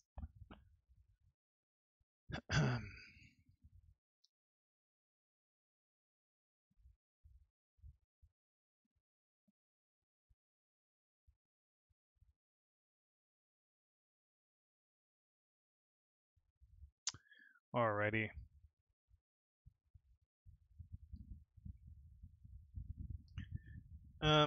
Yeah, maybe we'll do statements.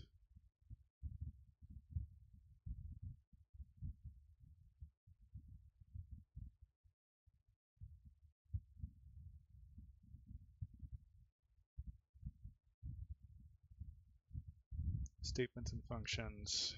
Let me just think about that for a sec while I look through here to see if there's any major stuff I need to fill in.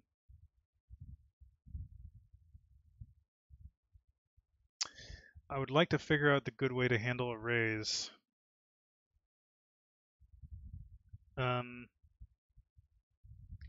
easiest way to handle arrays is to decay them to a pointer immediately when they're referenced by name.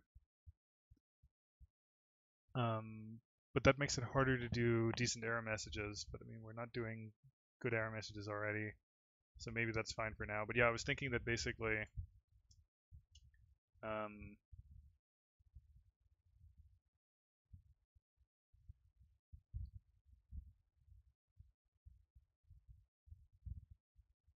like if entity type is array,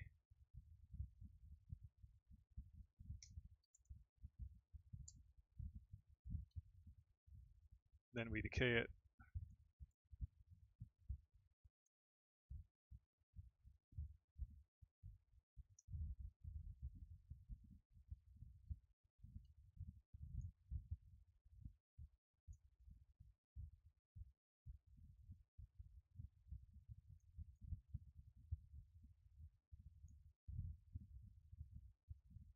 Then we should be able to remove the index case. We should be able to remove this stuff.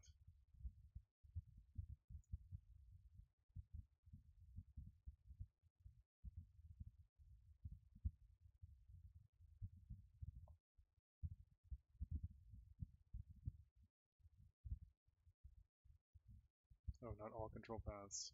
Right, so just do this now.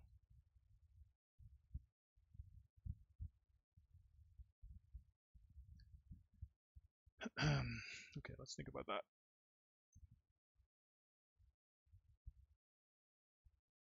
So let's see if our old array indexing now works.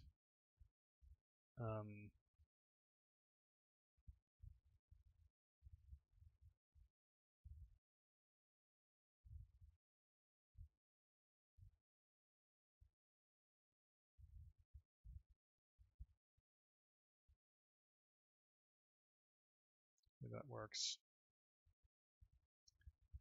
We should also be able to do this, just directly use it as a pointer.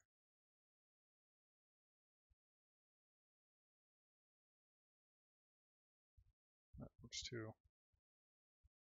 All right. So maybe that's the right thing to do. If Sean or anyone else who knows C well is listening, I mean, I'm sure many people know C well who's listening.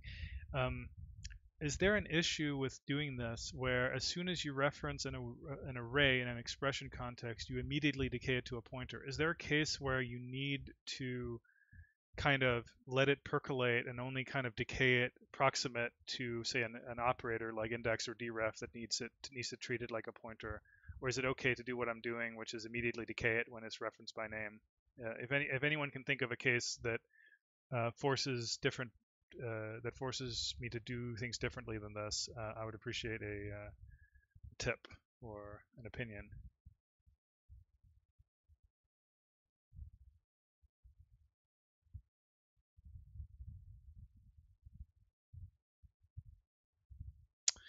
Right, size of. Oh, right, size of an and. The size of is interesting. That's definitely a case where you can't do that. Maybe what I just do is I just write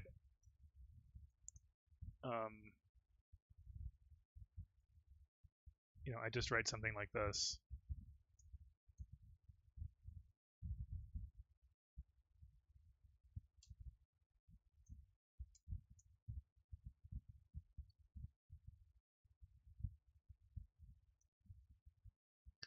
I mean, I think the other way to do it is just to factor out the decay. So I can take something that acts kind of idempotently, where if something is already a pointer, it doesn't do something. If it's an array, it decays it to a base pointer, and then I can just kind of wrap that in the context where I need to do something. I don't want a special case size of. That seems weird, even though I probably could. Yeah, okay, I see. That's a good one. Size of is a good example. All right, so I shouldn't do that.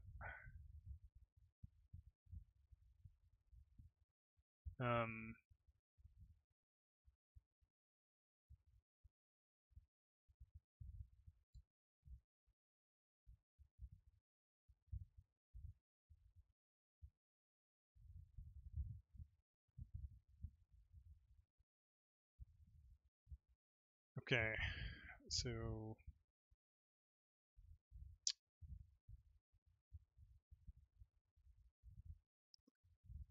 let's make a helper function called pointer decay.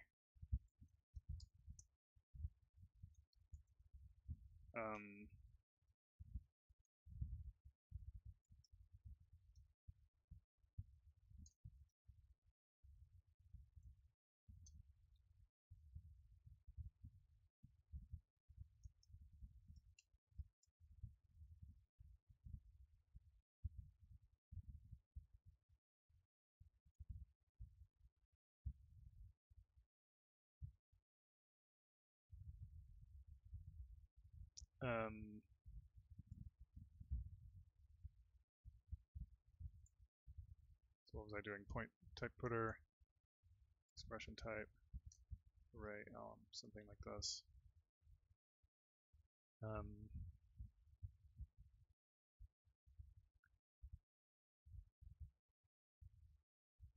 And what are the cases now? I guess it's like the unary function.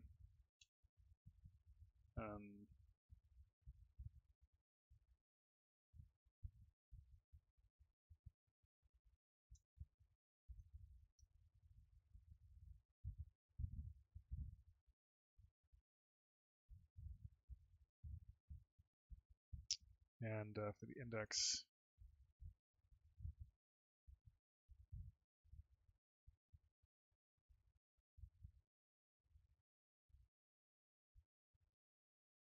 let's see if that works. So that works.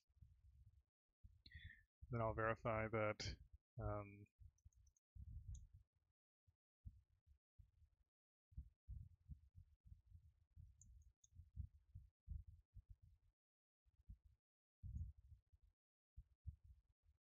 that this does something reasonable.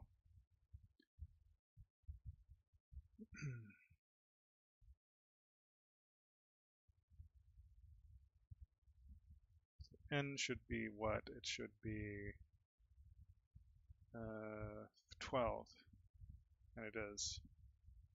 And this should be 4. Oh, sorry, 8 because it's the pointer to the first element, right?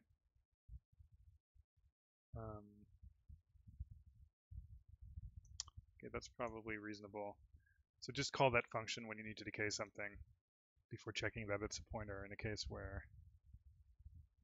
But I guess I need to do that almost everywhere where I check something as a pointer. Let me see what else I'm missing.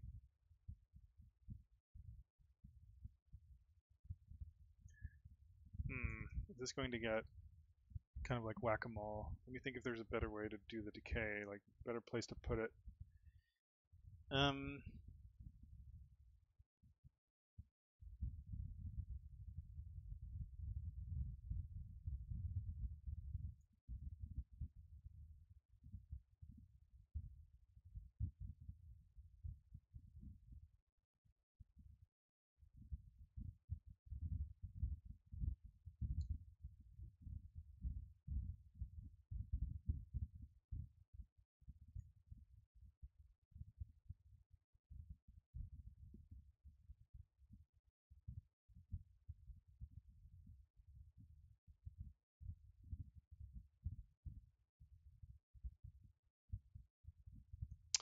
This feels a little bit whack-a-mole.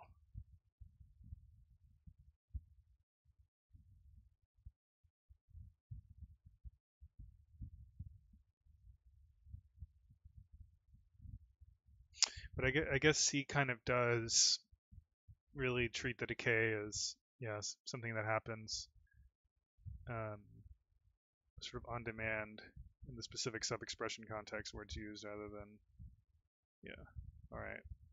This is probably fine. Okay. So what was the next thing? Let me just see if there's anything else like that that I didn't handle properly.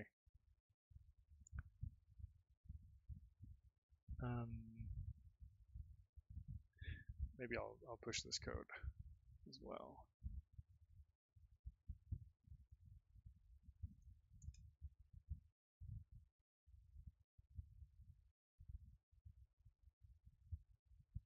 Did I just insert a tab? Mystery tab.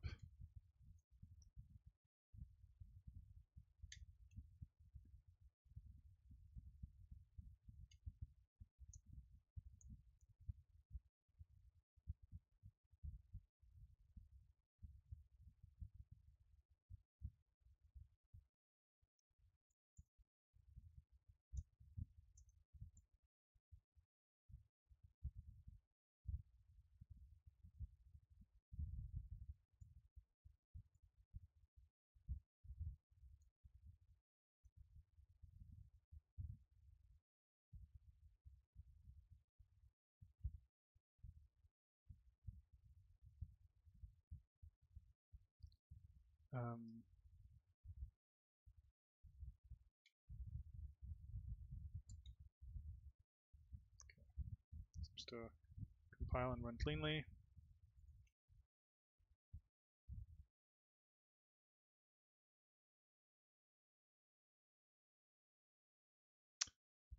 If I'm always doing it before if type is equal to, oh, I see. Yeah, okay, that's a potentially interesting idea, Sean. I'll think about it in the back of my brain. Sometimes for these sorts of small kind of cleanup things or whatever, I feel like making decisions in the moment is often a bad idea. So maybe I'll just kind of let it percolate until I feel I have a better idea in general. I don't think in the worst case it's going to get too bad anyway, to be honest. There's actually not that many expression functions. Like, most of the stuff is consolidated under things like binary and unary. So there's actually not that many cases, even if I do it manually. So maybe it's okay for now, and I'll think about it. I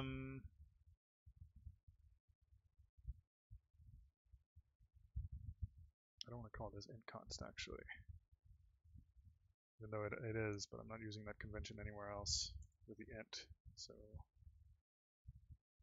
until we add float consts, let's not do that.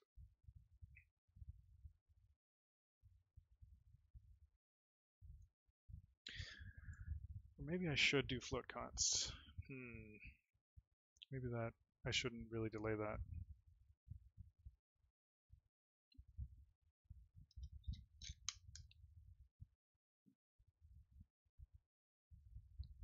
It's not very hard to do, but it's just one more.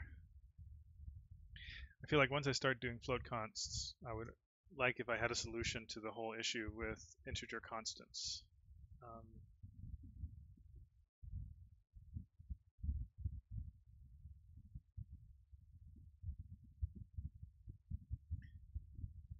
Because I really want to clean up that area of C if I'm going to do a C-like language and C-like compiler. Like I could take the coward's way out and go back to C's convention where you have whatever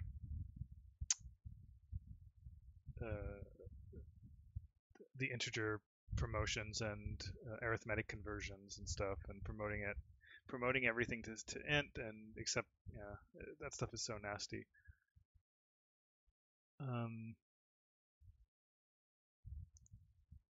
Yeah, I don't know. All right, maybe I will punt on that until I get a better idea, and I will start doing functions. So let's do functions.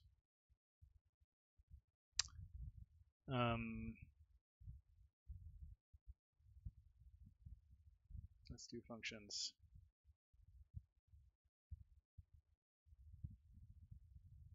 Or not. What else do I want to do?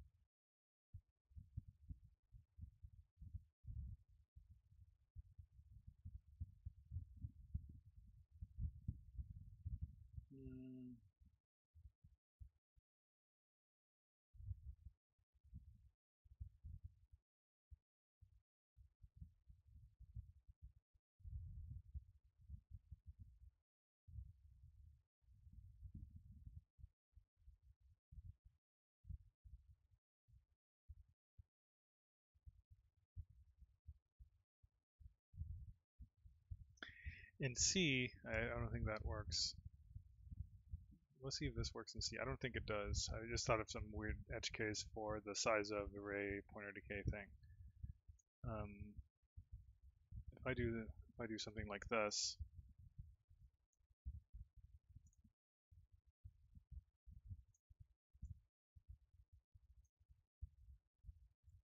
what happens here?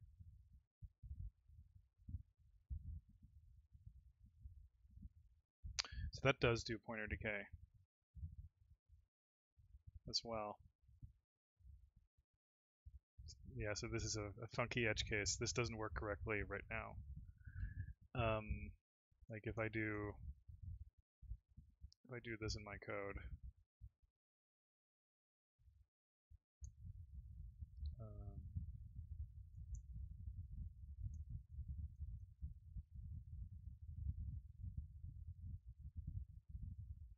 that does not behave like C. That will actually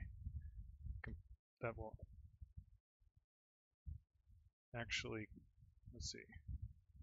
Oh, so that won't even work because they don't have matching types, which I guess makes sense. But that's another case where you need to do pointer decay.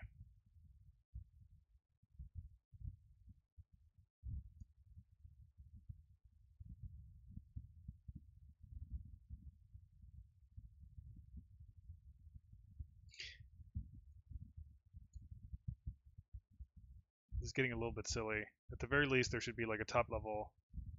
There should probably be, but then it's, I don't know. This pointer decay thing is a little bit annoying. Let's see if I get the right answer. Yeah, so I get 8 for this case, just like C would.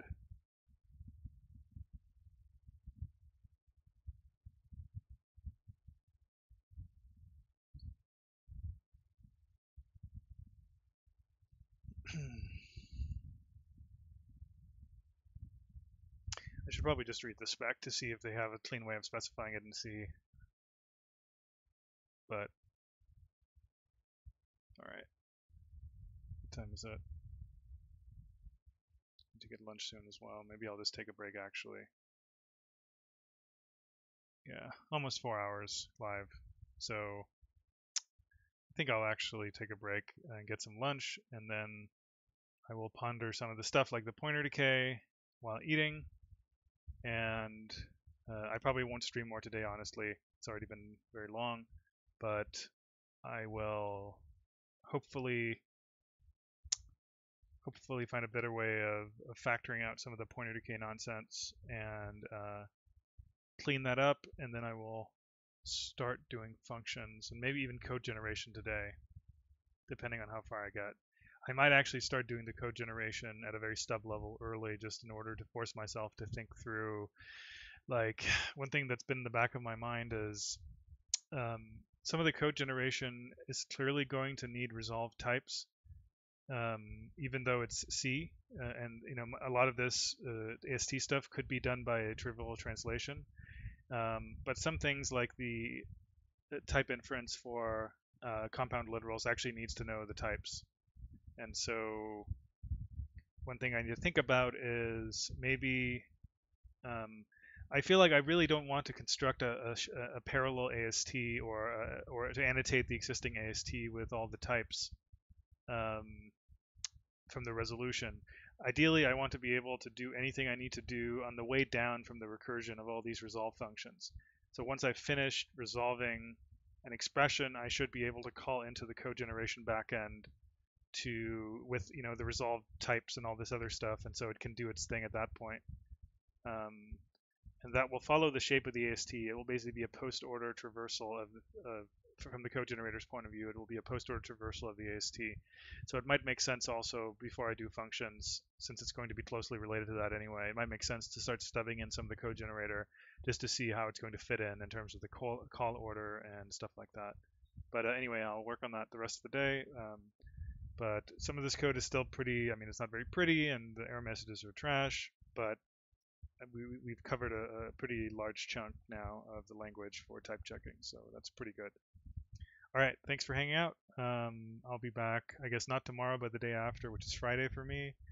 And I feel like we're not in the home stretch. Like, getting a lot of this stuff right is going to take careful work, and we'll need cleanup. But for people who were sort of worried we would never get past parsing, this is starting to get a little more real at least. So yeah, thanks for hanging out. I'll see you guys the next stream.